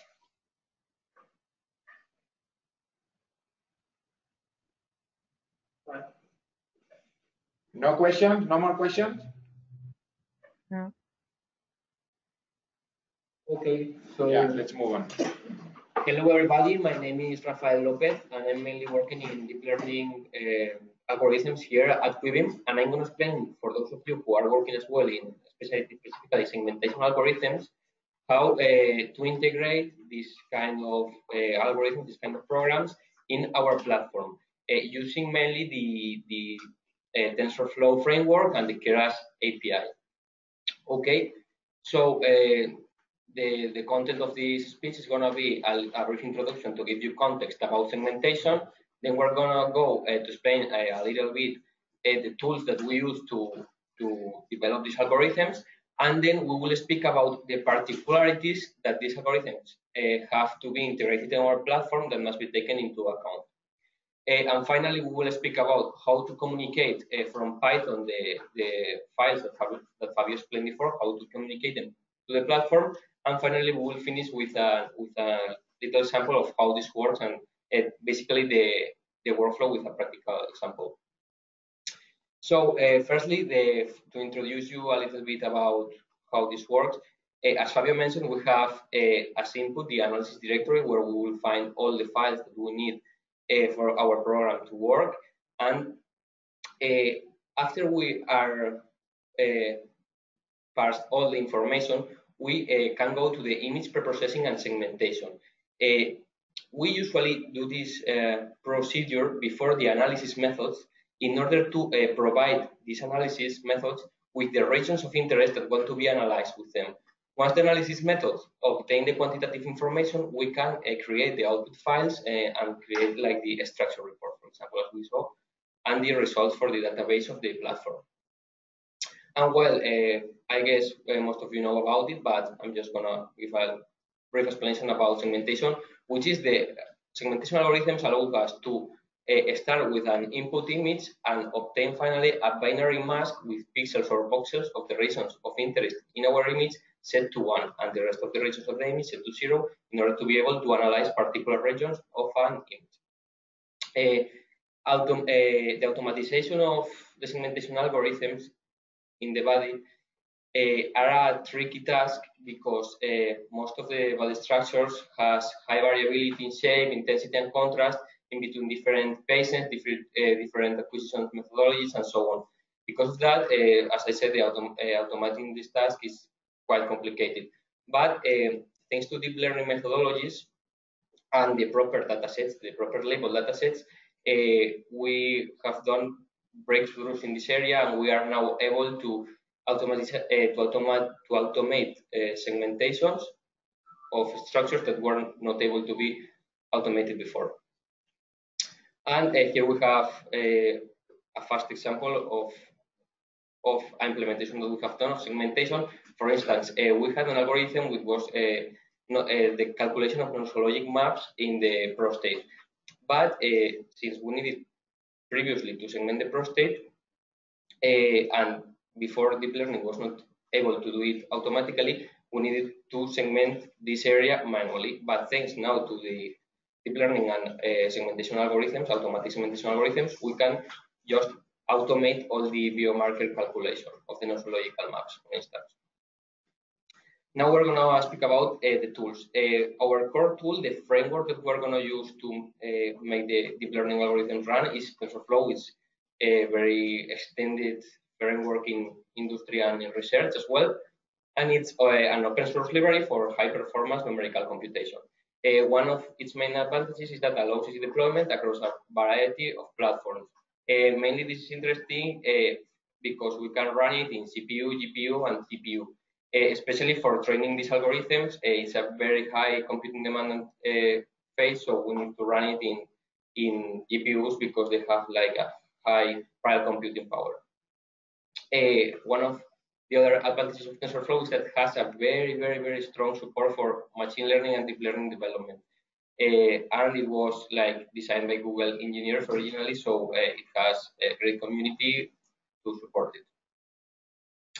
But one of the problems with TensorFlow is that maybe the learning curve to it is sometimes quite high. It's quite difficult to develop, to learn TensorFlow and to make experiments with it.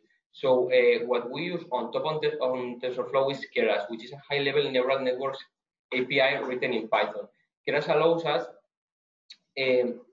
to accelerate much more our experimentation phase, because with much less lines of code, we can obtain the same results.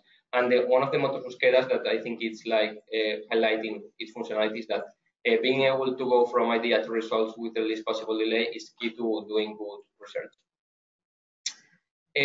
Another tool we use that is very convenient in our platform is Anaconda. Anaconda is an open source distribution of Python for data science and machine learning applications.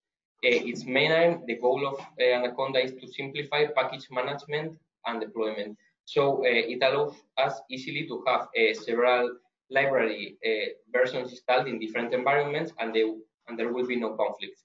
As well, it includes a desktop graphical user interface that allows to launch the applications and manage the packages and environments, which it simplifies a lot, and it allows us to avoid like the command line if we want to do it in a more user-friendly way.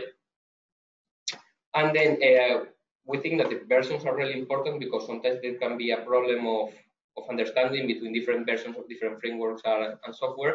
So in our platform, by the moment, we have installed Keras version 2.1.5, Python 3.5, TensorFlow 1.8, and Anaconda 4.4.1.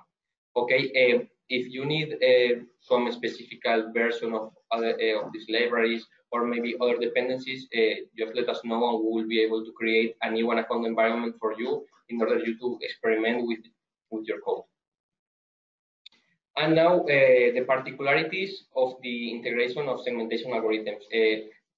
There's not that much because we tried to make it as uniform as we could. So there will not be a lot of differences between the normal analysis methods and segmentation methods. So in the bat file that is going to be used to launch the algorithm, we need firstly, before running our code, we need to activate the environment that contains the Anaconda environment, that contains the dependencies, the libraries that we mentioned before, that contains TensorFlow, that contains Keras, maybe OpenCV, maybe Nibebald. So all the libraries of Python that we need to call our methods. And to activate the environment that we have created by now, we just need to run the code that you can see below, called activate TensorFlow. That's all we need to do in our bat file, in addition to the rest of the analysis methods. Just activate the environment where our dependencies are. So, and in the input files are exactly the same, and in the other analysis methods. So we have our analysis directory as input, and then we will have in there the analysis.json and the header.json files, and we can parse it as we do in the rest of analysis methodologies. And now my colleague Anna is going to explain about the details and examples about these outputs. Thank you very much. Okay, so in the previous talk, we have seen how to go from the viewer to generate our segmentation map. Now we are going to see how we can go from our maps to the viewer in order to be able to visualize and edit them.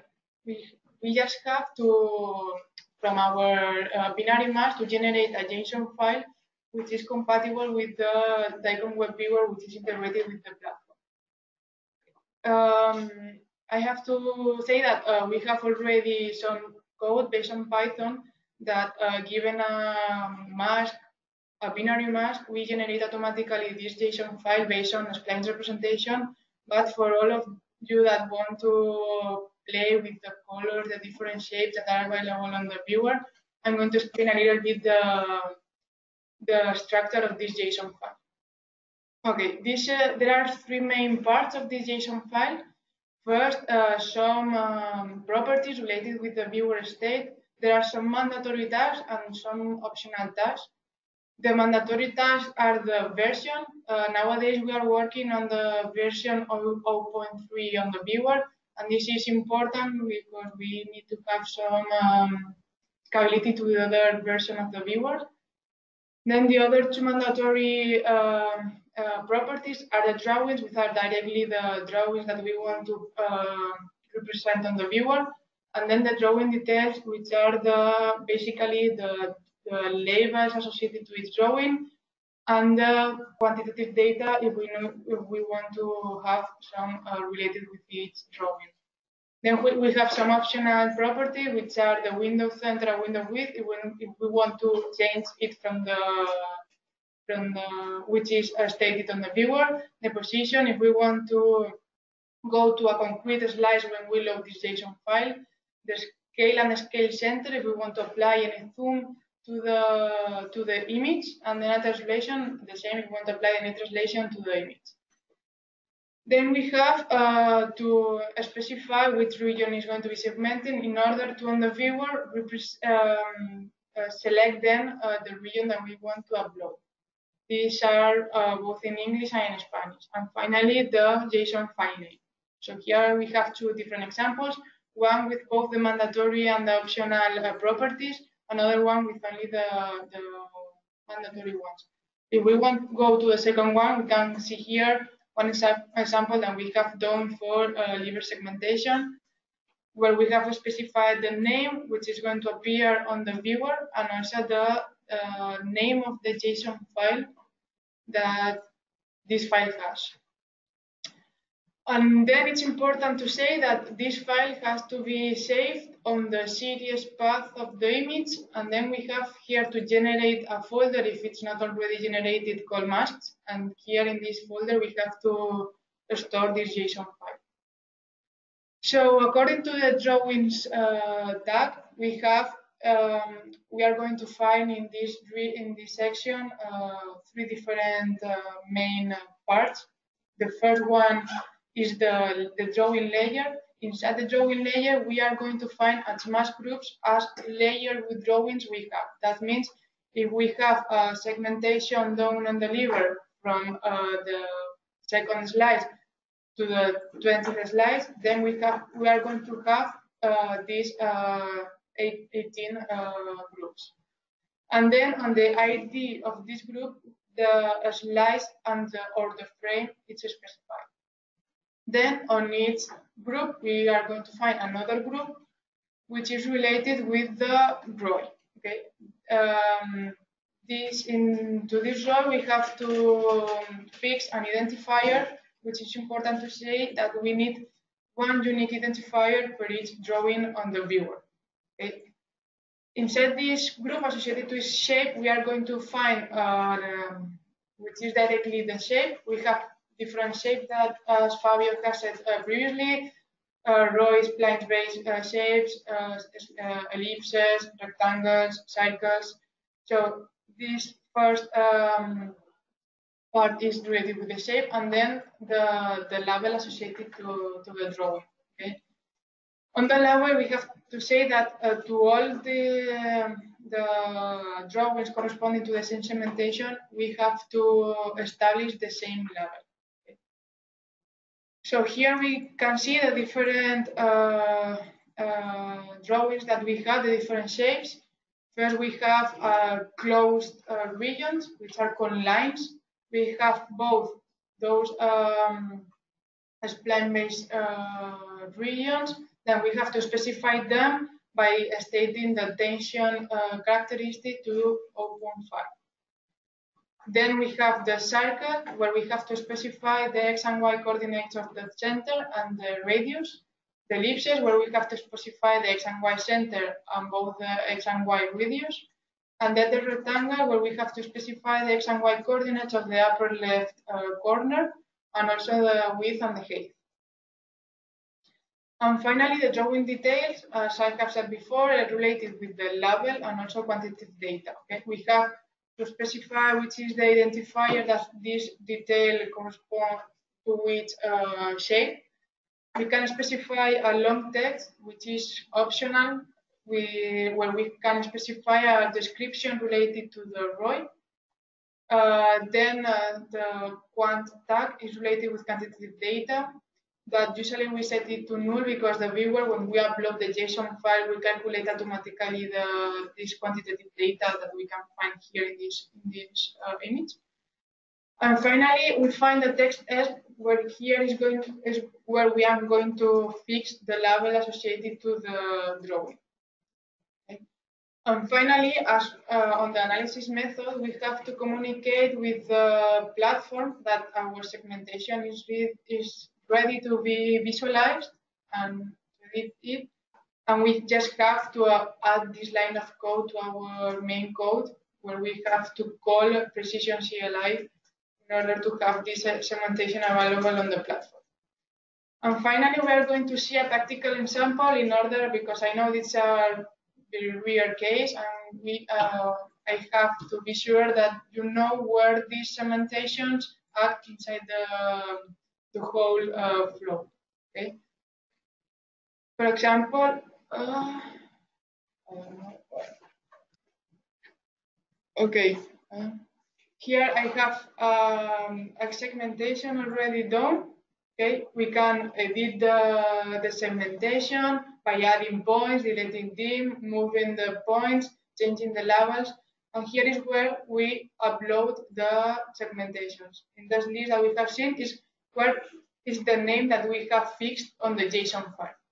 And then when we have the segmentation ready, we just have to launch the analysis method. In this case, we have segmented the whole liver, and we are launching a quantitative liver fat and iron quantification. So here we can see the results applied to each region that we have automatically calculated by using deep learning algorithms. So thank you. If you have any question, I will try to help them. If not, Fabio will continue with the hands-on. Yeah. Do you have any question? Other questions now? We think it's a good moment, no? If there is any kind of concern to try to solve it. We see that there are around, will be 9 attendees minus QUIBIM people, no? So,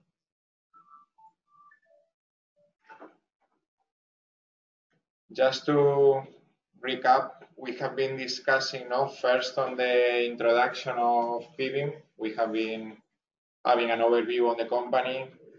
Then Rafa Hernandez introduced the architecture of all the platform. Then Fabio showed how to integrate plugins there in the platform, and now we were discussing with Rafa and Anna about the plugins, no, of AI solution. Oh, we have a message, yeah, from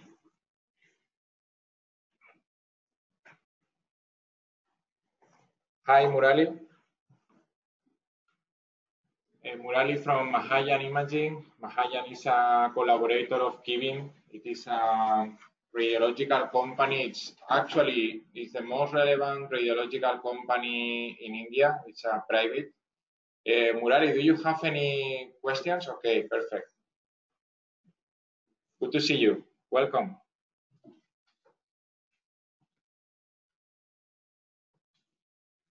Okay, in case you have any question, do not hesitate, okay?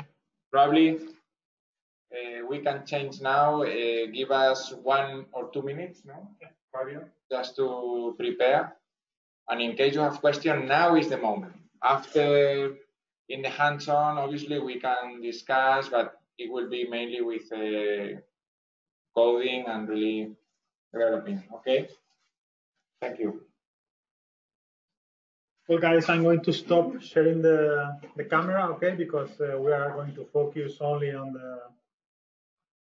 the screen, on the code, and how can we integrate an algorithm, okay? So give me a minute, okay, and I will start with that.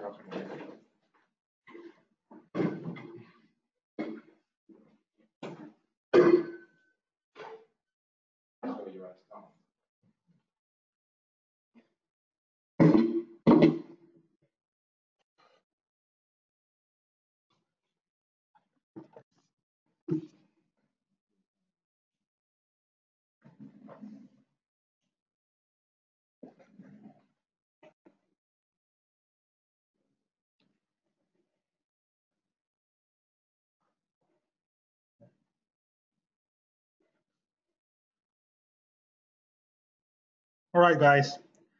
So I hope you hear me correctly. I'm going to demonstrate how to integrate a simple code we're going to integrate an ADC quantification code developed in MATLAB. All right, first we're going to execute it in this computer, and then we'll undergo the whole process of integrating the code in the platform. All right, as you see, I have the study here. I have replicated the same structure of the code that we have in the platform.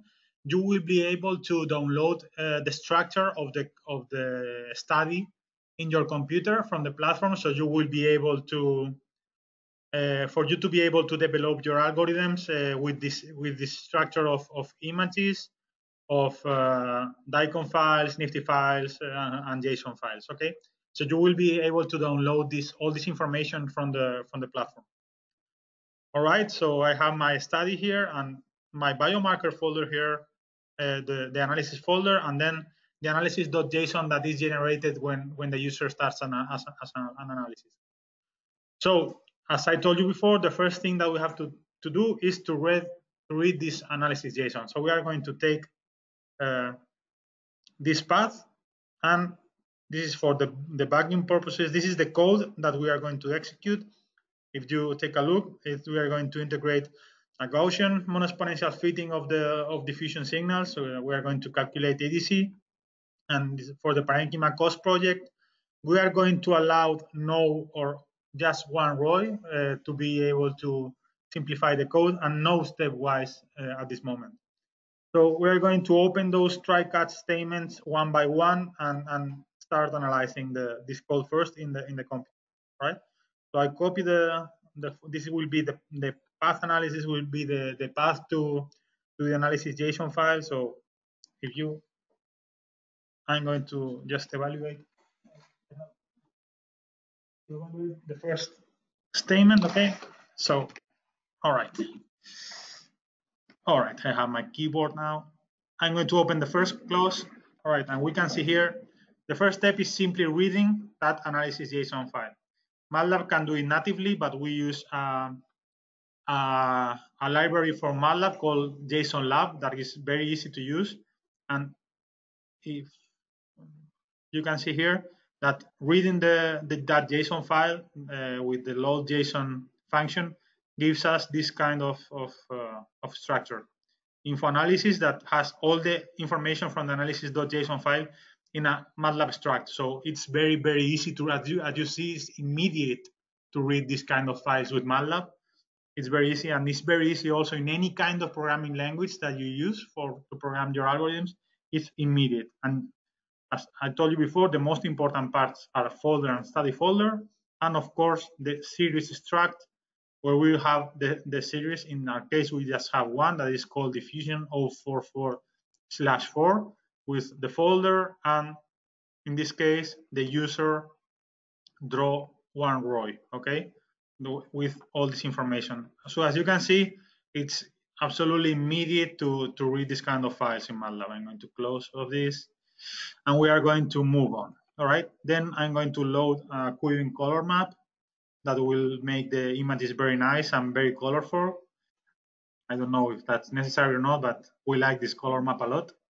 Then I'm going to, in your code, you will have to define which standard series your code is expecting. All right, I have it. You can organize this however you want. We organize we create a new folder inside the code folder called standard series with a JSON file that will tell me I'm expecting a diffusion MR, all right? And that's the standard name that the platform will recognize. Of course, all these standard names will be shared with you, and you will have all this information and the code structure and everything you want, guys, about this. So I'm going to obtain the series mapping. That is basically that only that is the path to that file, and then read image is going to help us read the Nifty volume and the header, and also since we are going to use the Nifty, we are also going to read the header .json and the info.json. So I'm going to execute that image, all right? And I will have a new struct called raw data, where I have the volume of the diffusion MR, and also the header, the nifty, in this case, the nifty header here. All right, but as I told you, for example, in this case, we need the B values that are not stored in the nifty header. So that's why we read the header.json and the info.json. And the header, we have stored the header.json in the header DICOM structure here. That we have, as you see, all the tags for the DICOM with all the values, all right? And we, in the info DICOM struct, we have one struct for each image of the series. In this case, there's 72 images, so we have one struct with the tags that we decide. In this case, there will be B values, etc., for each image. All right, pretty simple up to now. All right, so now I'm going to execute these two functions, extract data header and extract data info, that will read information from the structs that we extracted before with reading the JSON files. In study data, we'll have study information, basic study information, and patient information. For example, pixel spacing, patient name, if any, patient ID, birth date, etc. And in data info, that is the most interesting of the two. We'll have, for example, in this case, we'll have the B values. Just a moment, I'll open it. We'll have the B values. For example, in this case is 0, 500, 2000, and 1200. All right. So I will have the length of the dynamic. In this case is 18 slices with the image patient position for each slice. And this is the code, for example, of course, this is code that we can share with you. All right, then we are going to reorient the image, and we are going to check if the B values are sorted, because as you can see here, they are not sorted. This will take care, this little snippet of code will take care of that, and will sort the B values, and also will apply changes to the volume accordingly to those changes that we made in the B values. All right. Now we're going to, with this function, with ROI, we are going to read the definitions of the ROIs, and we are going to convert them into a binary mask that we can find here. As you can see, it's a mask with the same size as one of the dynamics in the acquisition. All right, and in which slice number the ROI was placed. Right. So with that, we covered the first part, that it was image reading and analysis.json reading. All right. We have all the information extracted now. So the second try-catch is data preprocessing. In this case, we are not going to make any kind of data preprocessing. We are not going to filter. We are going to, with a very simple algorithm. So we are going to check if the number of rows is bigger than 0, and if it is, if it's 0, we are going to create a mask for the full volume. All right, it's just an intermediate step, but nothing of importance. Then we are open the third try-catch statement, that is the data analysis per se. We are going to, all right, we are going to extract the signals for the diffusion volume. We can see the signals matrix here. As you can see, we have 4 B values, and so we have one value for each B value of each pixel, and we have one signal for each pixel of the mask that the user draws. So in this case, we have 3,100 signals. All right. Then we are going to initialize our initial solution, or tolerances, etc., etc. And then we are going to analyze it. We analyze it with compiled C++ code that we created for it to be very fast. In fact, the thing slowing down the code here is this part 4, because it's going to start the parallel pool in MATLAB that takes around 20, 25 seconds, but the actual code is almost immediate. But in case, for example, that you have the whole volume, I mean, that you're going to analyze the whole volume, the part for here might help. So it's completed, and if we can see the time, it's 22 seconds, but since the parallel pool started already, if we repeat the operation, now the time is around 0.2 seconds, so it's really, really fast. All right, now I'm going to go back to volume shape, and these are the slices that will contain the final results.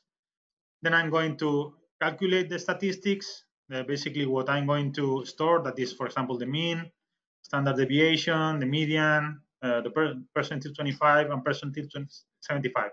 This is what is going to end in the report and the database of QUIBIM Precision. Then we create this structure that is always called analysis, then the anatomical zone, then the variable that we are analyzing, and then the statistic. And with this structure, we will create the report.xml and result.xml files. As I told you, we will give you, we will share code to create these files, but of course, this is how we do things. But you know, you have a lot of flexibility in this part, so you can code however you want. All right, then the fourth part is going to be the generation of the XML files and the image storing. All right, since we force one row and most, this flag will tell the analysis that there are no more rows to analyze. We are going to create the report.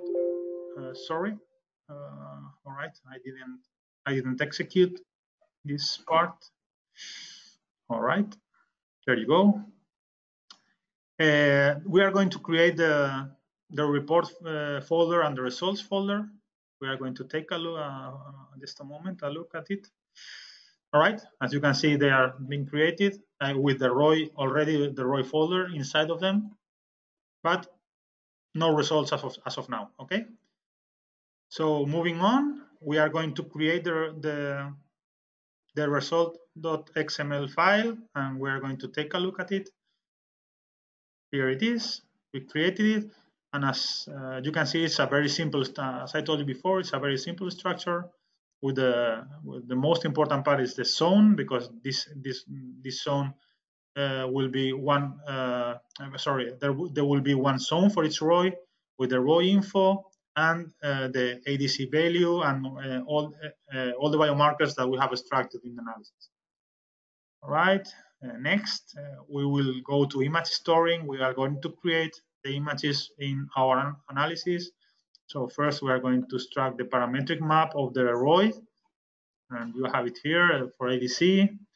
Then we are going to add these images to the report. That is the lower B value and the higher B value, and then the histogram of the values. Okay. And then we are going to create images that are going to go in the results folder. In this case, we are only analyzing one slice, so the images in the results folder and the report folder will be exactly the same. And finally, I'm going to create the report.xml file. And we are going, and with this, I have completed the analysis, and I have all the results already here. As you can see, the images that are going to go into the report.xml with the structure that we discussed before. Okay, so all right, I know that my code works. Now I know that my code is able to replicate the structure of folders that the platform is expecting. So what do I have to do to add the code to QUIBIM Precision? All right, the first thing that I have to do is create a GitHub repository. All right. We will create these repositories for you, as many as you need. All right. In this case, I call this one Parenchima test. All right. I have it already cloned here. As you can see now, it's empty. And if we go to the website, we see that the repository is empty. Now we are going to fill it up with our code. All right.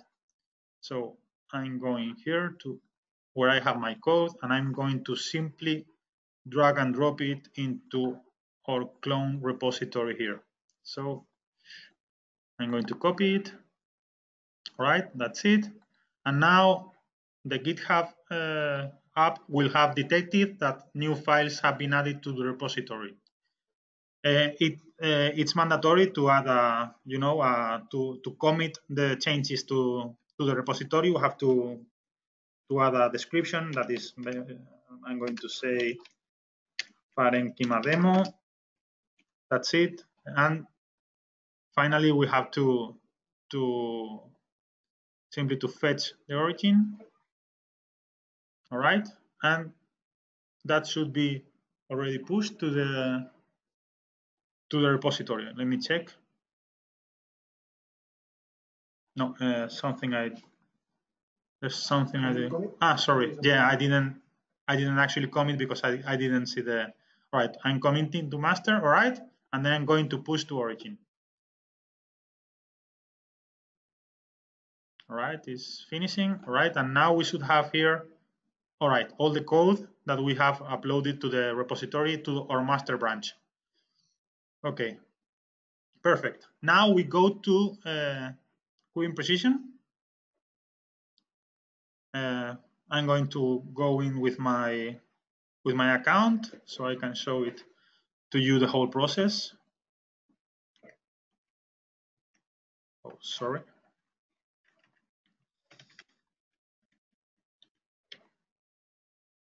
All right. Going in, I'm going to, for example, select generic, and I'm going to upload the study. Okay. I'm going to say that this is going to generic. I'm going to use a patient that I already have here.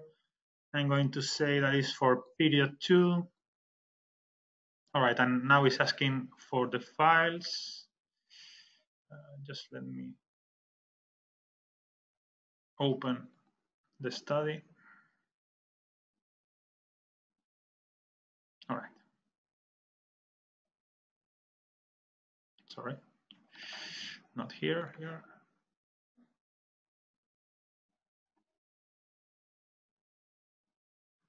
All right, finish reading is what I wanted. Okay, next.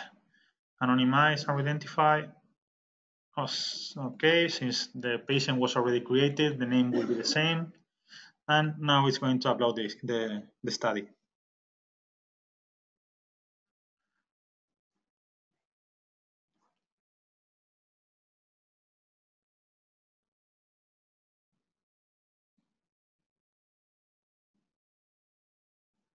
All right, I have my. Okay, since it already exists on database. All right, it doesn't matter because I already have it here. This is very interesting because the platform is intelligent enough so that if the images already exist for the patient, they are not uploaded anymore. Since they are already here in the second time point, you don't have to upload them again. The system will not let you. Right, now I'm going to create the biomarker, let's say the analysis plugin in the platform. Right, so we can call it Parenchima demo ADC, for example. I'm going to use the same name in English. Choose the image that we are going to use. I have the nice logo of, well, I swear I had the nice logo of Parenchima in the. All right, just let me use an image. All right. We're going to use any kind of image because it doesn't really matter right now. I'm going to use the QUIBIM logo, for example. All right, and now we are going to select an identifier. As an identifier, I would advise to use the same name as the repository that you used. So in this case, would be Parenchima test. All right. Then the version, this will be version 1, and the area in this case would be, for example, oncology. Mandatory role, you are going to select no. It's available and it's integrated because it's already in the repository. Now the repository name is the same, Parenchima test, and that, as you saw, before in GitHub.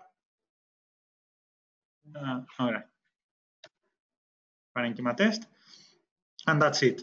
This is the file path to the bat file that we talked about, and to the report template that is already in the report folder and on the code folder, and that I have already uploaded to the repository. All right. Requirements will be a diffusion MR. It's mandatory. There are no more series, so zero no mandatory series, and the acquisition modality will be MR. The application will be ADC quantification. Now we will do this for all of the fields. All right. And now we have to add the variables. In this case, since this ADC, well, we are going to be calculating, and the statistics that we show before in the report file. So in this case, we have ADC mean, now ADC standard deviation. Oh, sorry, I didn't add. Sorry. ADC mean. No, I added. All right. Now that's I have added the mean. Now I have to repeat it for standard deviation. All right. Now median.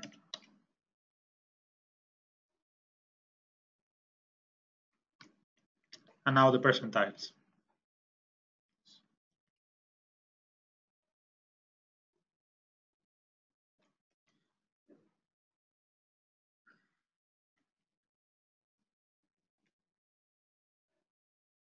All right, we have the 5 biomarkers that we are going to extract, and we are not going to define optional parameters as of now. So I'm going to save our creation. All right, it's been saved successfully. And now I'm going to refresh the folder, refresh the screen, because we are going to go into it right now to see if we can fetch the code from the repository.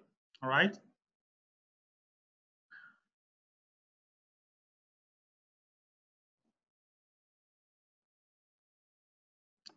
That's not refreshing. That's all right. Go from this.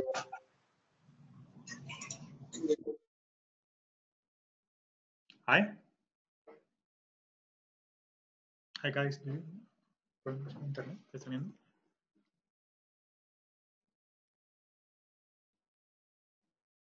No está entrando en la plataforma. Just wait a moment, because it looks like we are having trouble with the internet connection. All right, now. So I'm going to log in again. Sorry.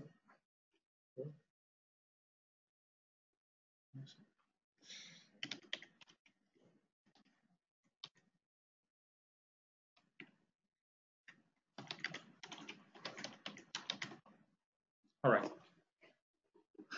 I'm going back to generic. I'm going back to biomarker creation.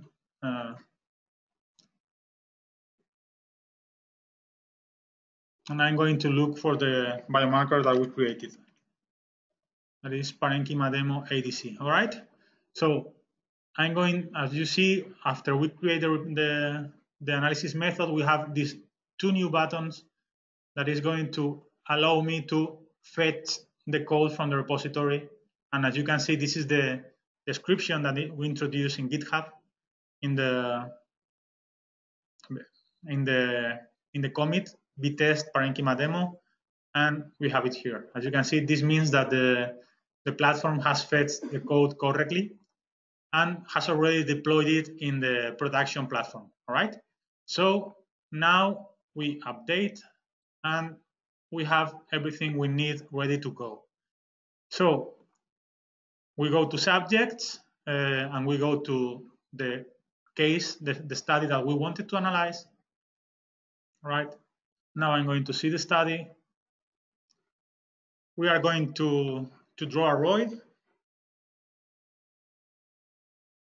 As soon as it loads quite fast. As you see, all right. I have all right. I have this one already drawn here, so that's the one we are going to analyze. As you see, we have 4 V values, and we are going to analyze that roid. All right.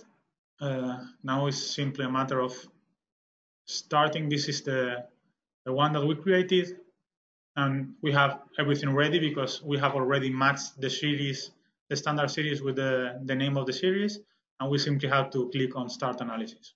All right. Now we have to wait a moment. It might take some couple of minutes. As you see, it's going to stay on processing because we haven't implemented the stepwise methodology in this one, so it's not going to tell the platform about the state of the analysis only when it ends.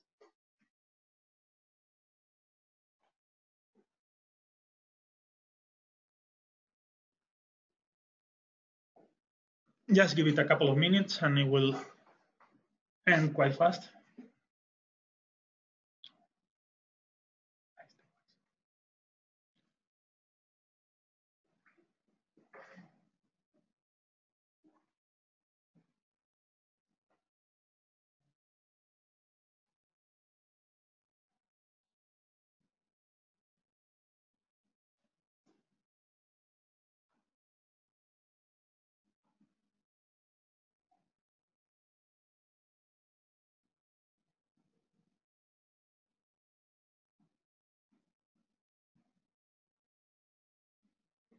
All right, this will be finished right now. Let's check. I'm going to, since we didn't implement the, all right, it's finished. You can see it here. Since we didn't implement the stepwise methodology in this plugin, it wouldn't give us more information about the state of the analysis. But when it's finished, it will tell you so, and it will send the user an email telling him that the analysis has finished. As we can see the images that have been generated, and also we can download the structure report here. So as you can see, it took me about 20-30 minutes to integrate a new algorithm, and that's telling all the steps and stuff. As soon as you integrate your first algorithm, it will be very easy. You will have it already learned, and you have in the slides all the information you need to integrate a new algorithm. We also have the integration manual. Okay. So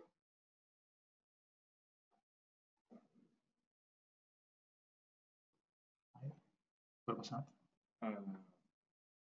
you go back? No, the app is Yeah. So there's no questions really. Do you have, guys? Do you have any questions regarding the integration? This little hands-on.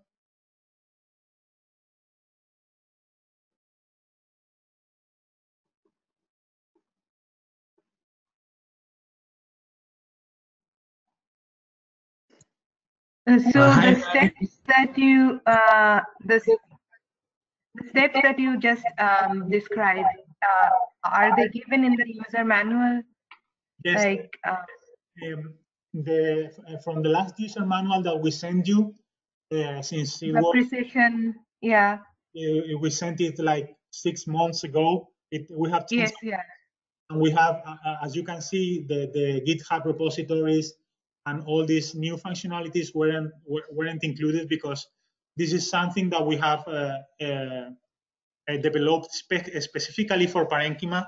You know, for developers of the Parenchima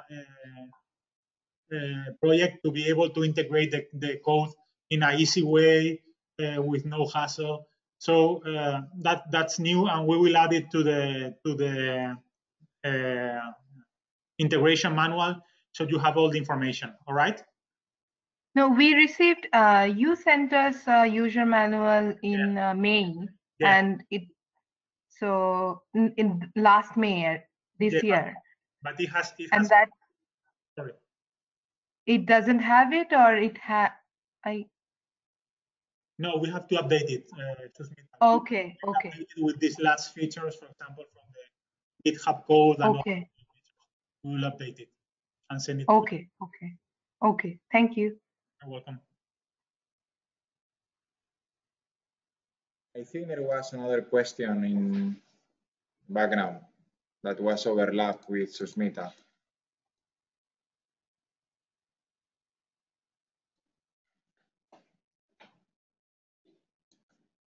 Hi, Fabio. This is Dr. Vasan here. Hi, Vasan. Hi, how are you guys? Fine. So we kind of joined a little late. So yeah, I presume that this entire thing is that prostate nosological maps, if I'm not mistaken. Yeah, I mean, this can be used to generate nosological maps, but since this was a main tutorial to show developers how to integrate algorithms, we decided to go just with a very easy piece of code, which is the quantification of the apparent diffusion coefficient, right? But for example, you can do a more complex piece of code with ADC, with K-trans, with whatever biomarker, and then we can combine all of them, right? As we do in the nosological mapping, right? Right. With multivariate analysis. Yeah, I mean, this was kind of example on how you can integrate something, no?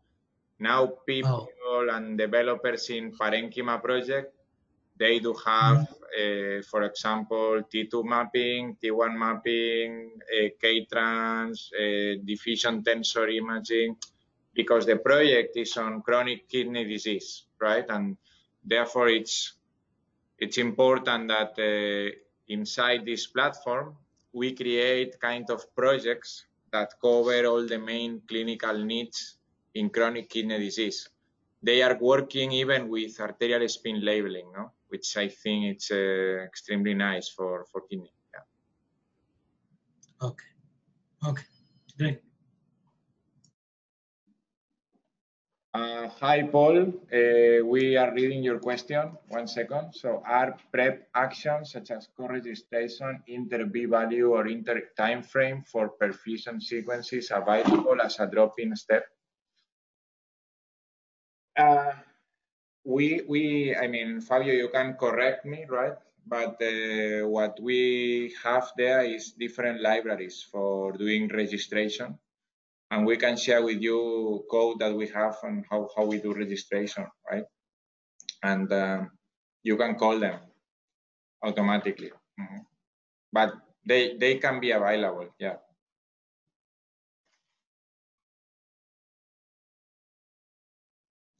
Hi, Fabio.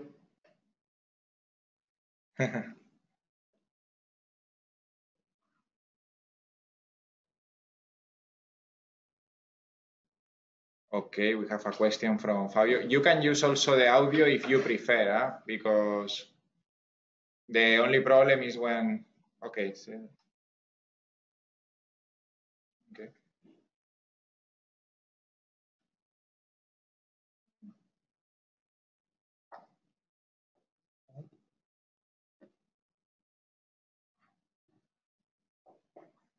Fabio, there will be no problem there. We would install the software that you need as long as it can run in for example, in CentOS or in Linux. We would have to take a look at it. The code will be a little more complex. For example, for FSL, depending on on the programming language that you are going to use. For example, you might call a virtual machine with FSL from MATLAB. We will have to take a look at it because our MATLAB license is in Windows. We are using it in a Windows machine, but we can call FSL to a different machine with no problem from the Windows machine. And of course, elastics, there's no problem there at all. We use elastics in a lot of our algorithms, so there's no problem there. Or whatever motion correction libraries, co-registration libraries. So there's actually not a lot of problems there. It's just a matter of taking a look at each software that you want to include.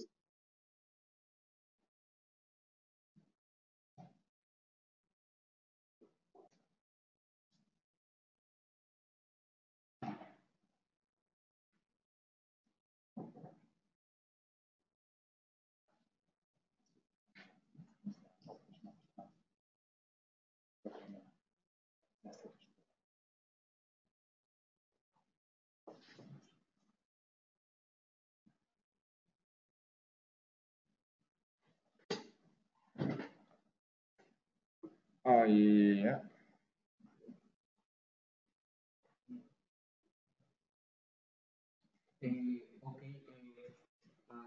We explained in our platform, you can integrate with no problem your own segmentation. By the moment, we don't have our own segmentation pipeline for kidneys by now, but if you have a kidney, you can integrate it from our platform.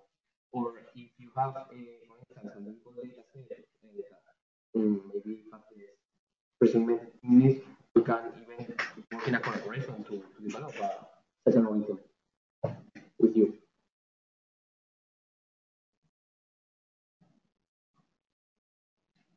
Yeah, we should check if there is any challenge that already has kidney segmented. If there is not, probably we can, one of these projects can be kidney segmentation, no? And we can, let's say we can take, for example, a group of kidneys and perform the segmentations between 2 or 3 groups just to have, different masks, no? Because one of the problems would be the label data sets. When we have the label data sets, we are quite fast on training and creating a new or deploying a new algorithm for kidney segmentation in this case.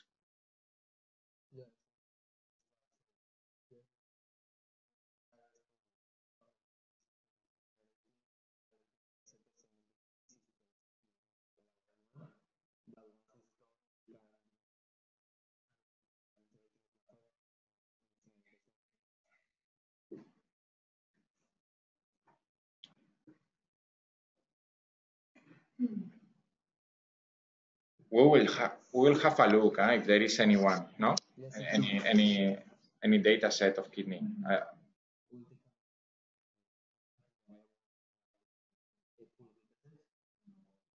Yeah. Anna is mentioning that the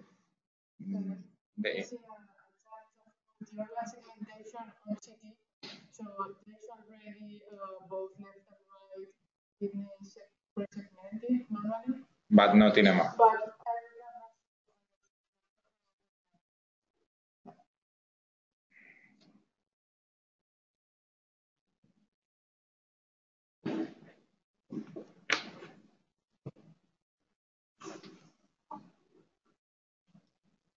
Well, thanks for the questions because it's great to have your feedback.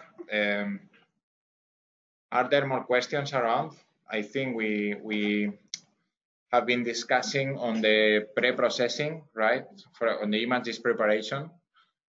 And there we are used to work in the segmentation part. In the registration, one of the main tools is Elastics for sure, and we are quite used to that. Then registration, even if it's intra-sequence, like across different B values or inter-sequence, no? Because, for example, the question from India that was coming was related to the multivariate analysis, no? If we register the perfusion and the diffusion. Then regarding the integration, no? Susmita was asking also about if we have an updated manual, and since, for example, this GitHub feature is quite recent, it's from this last week, we think that we will update the code feature using GitHub. I would like to mention that this improvement of the integration of the code with GitHub is already an output of the previous workshop we did with Felix here. I mean, Felix Navarro, who is a researcher from Parenchima, was with us during a week. And one of his comments and one of his feedbacks was, why do not you make the code uploading easier? Because until now, what you have to do is you had to take either the exec file or the code and to integrate it inside the server in a specific folder. And it was quite intricate. And we decided to take this feedback and to just to link the code with the corresponding GitHub repository.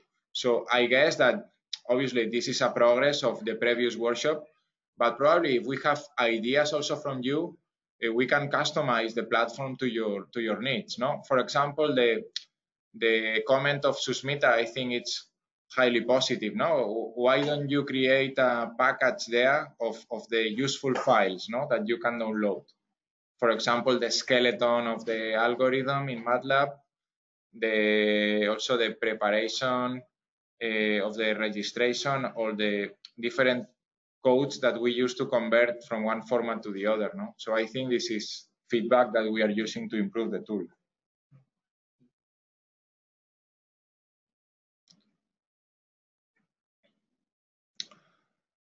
Are there additional questions? Let's have a look on the attendees.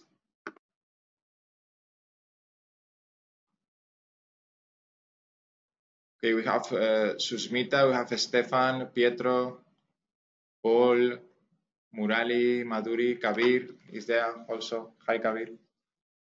And Fabio Neri and Dr. Bassano. Angel, this is from the user side. I was trying to upload, maybe I could discuss this later with you. I was trying to upload images yesterday, and it did not finish. It was stuck there for a long time, so I canceled. Maybe this is a technical issue. I have to, and I did not choose only the separate out the DICOM files. So maybe it could be a reason it did not go in. And also I have uploaded data before successfully, but I cannot see them now. Do you know why it, I mean, I see the tags, the cases, the subjects are there, but the data is not there anymore. The images, I mean. So, I mean, why?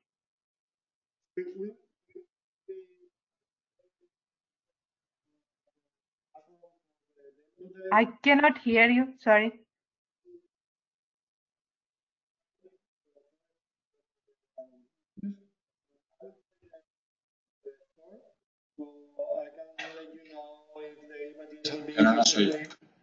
Can you hear us, Susmita? Yeah, now yes, but Fabio, I don't hear. Okay, can you hear me now? Not really, not clear. Okay, maybe a little bit louder? No. Can you hear us now, Susmita? Yes, yeah. When you speak, yes.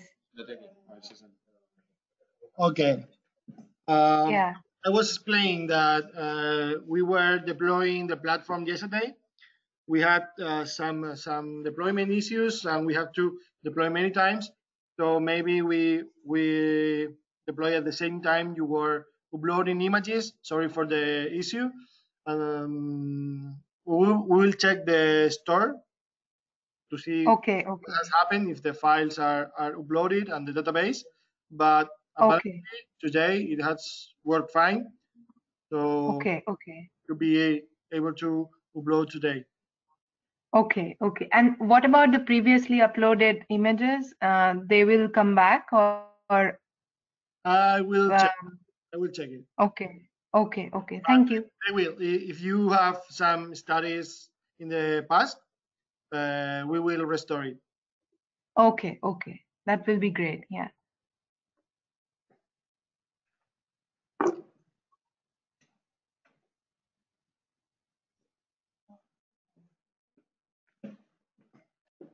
Hi, Fabio. The only download results that the platform can offer for downloading right now are the image, those parametric maps in image format, for example, in JPG. But we will also, since we are letting the user download the structure, from the user, the developer, from the upload studies.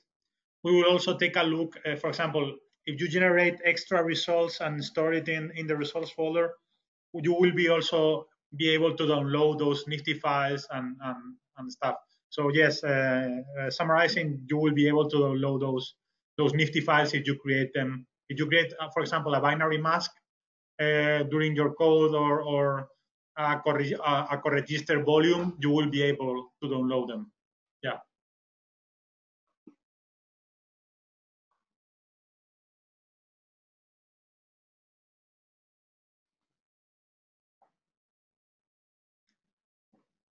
So any more questions?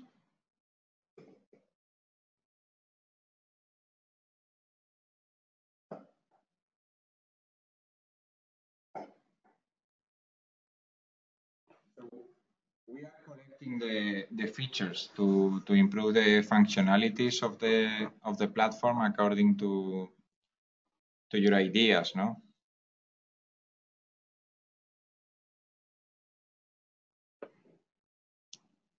I think we have time till 12 if you have more questions.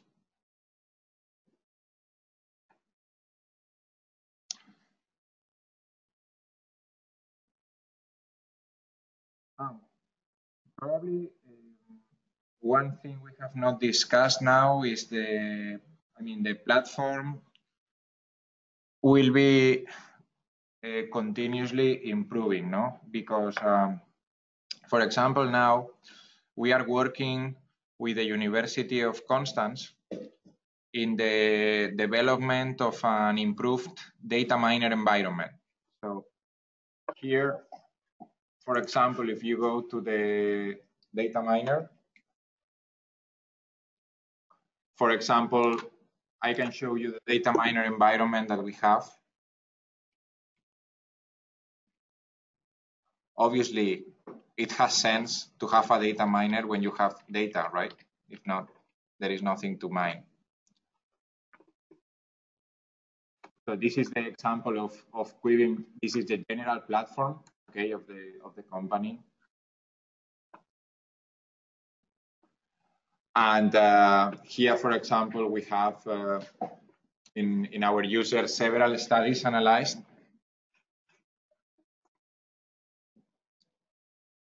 So, for example, if I go to the data miner of all the studies I already analyzed, I can choose, for example,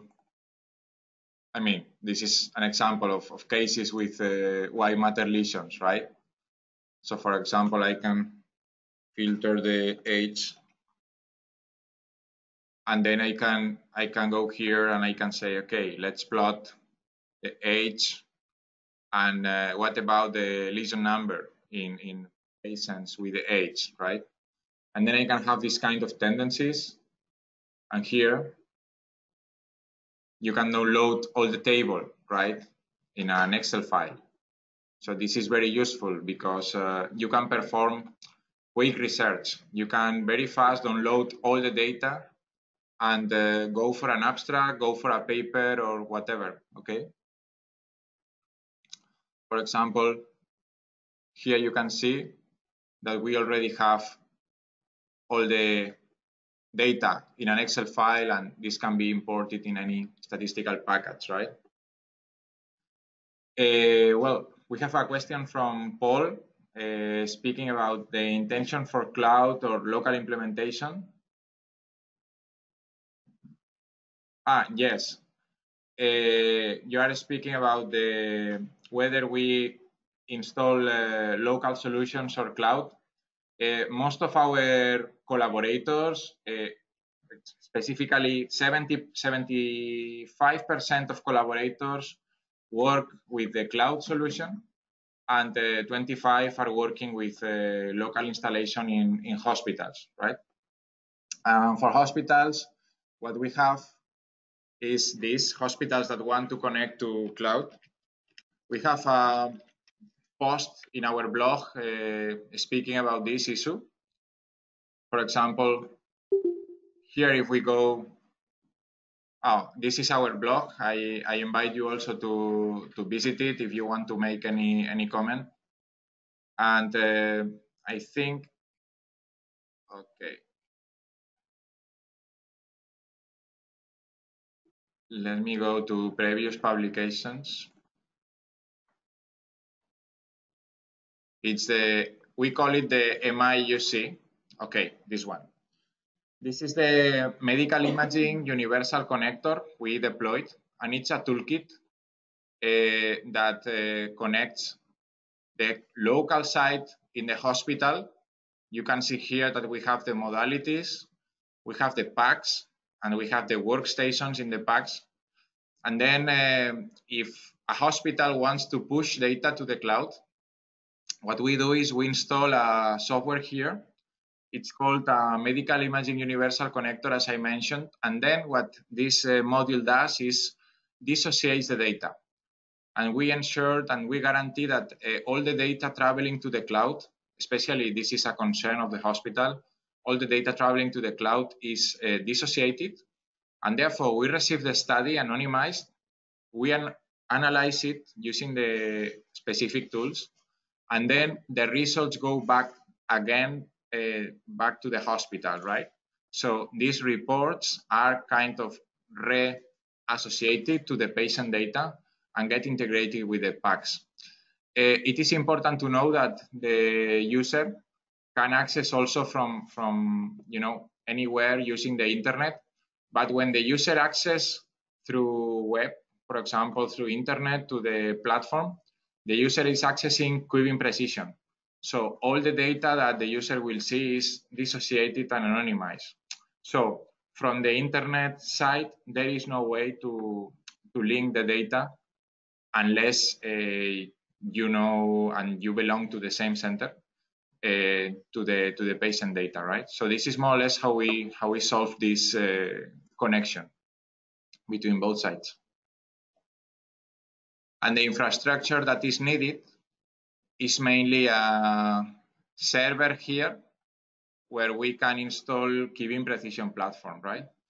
If the focus is only to install the MIUC, I mean, the installation is very easy. It's not heavy at all, and it only requires a standard machine. It can be in any computer that the department has can be used to perform this routing and dissociation of cases.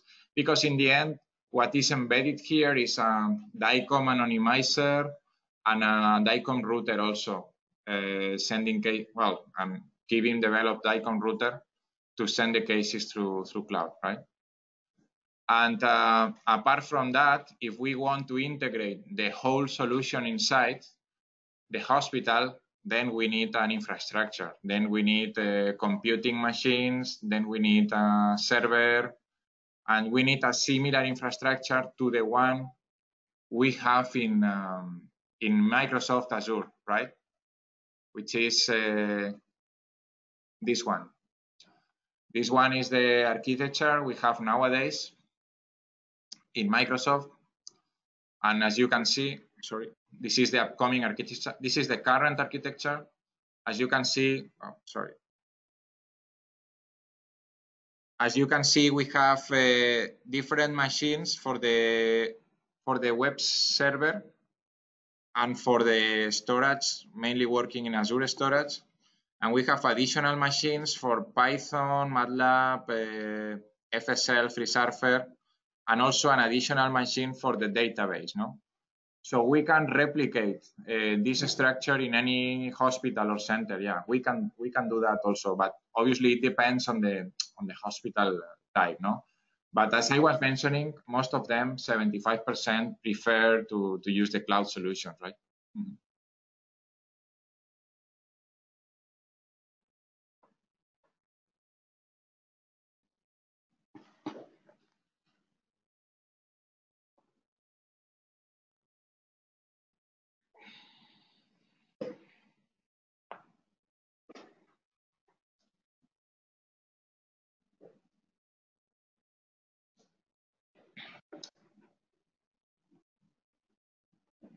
Are there more questions in the audience?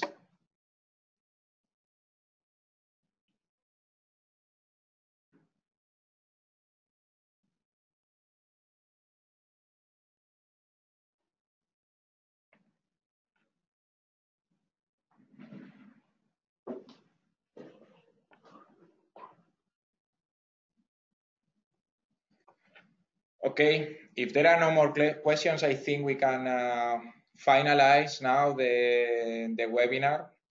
I think we are 1 hour ahead of schedule, right? Because we didn't know what would be more or less the speed and the questions. So we just programmed 1 additional hour because of you know, hot discussion. But I think that also the number of attendees is appropriate for what we did today. And do not forget that we are recording this webinar. And what we will do is we will put the video of the whole webinar in the Parenchima Working Group 2 webpage. This is a petition also of a lot of researchers that couldn't be with us today. And they were asking for the webinar to be recorded. We will do that. We will just save all the webinar probably in an MP4 file, and we will upload it to the Parenchima webpage. Okay. Well, I don't know whether there is any final comment. If not, I would say a big thanks to all of you. A big thanks also to QUIBIM team for the presentation and the demos and this. And a big thanks, big thanks to the whole Parenchima consortium, no, for thinking in QUIBIM as the research platform to integrate the cases and the algorithms. We will be probably in the next consortium meeting in Prague. We are really looking forward to it, and we are very happy to be part of this big project. So thank you, and have a nice end of July and August if you are taking vacation. Thank you. Thank you very much.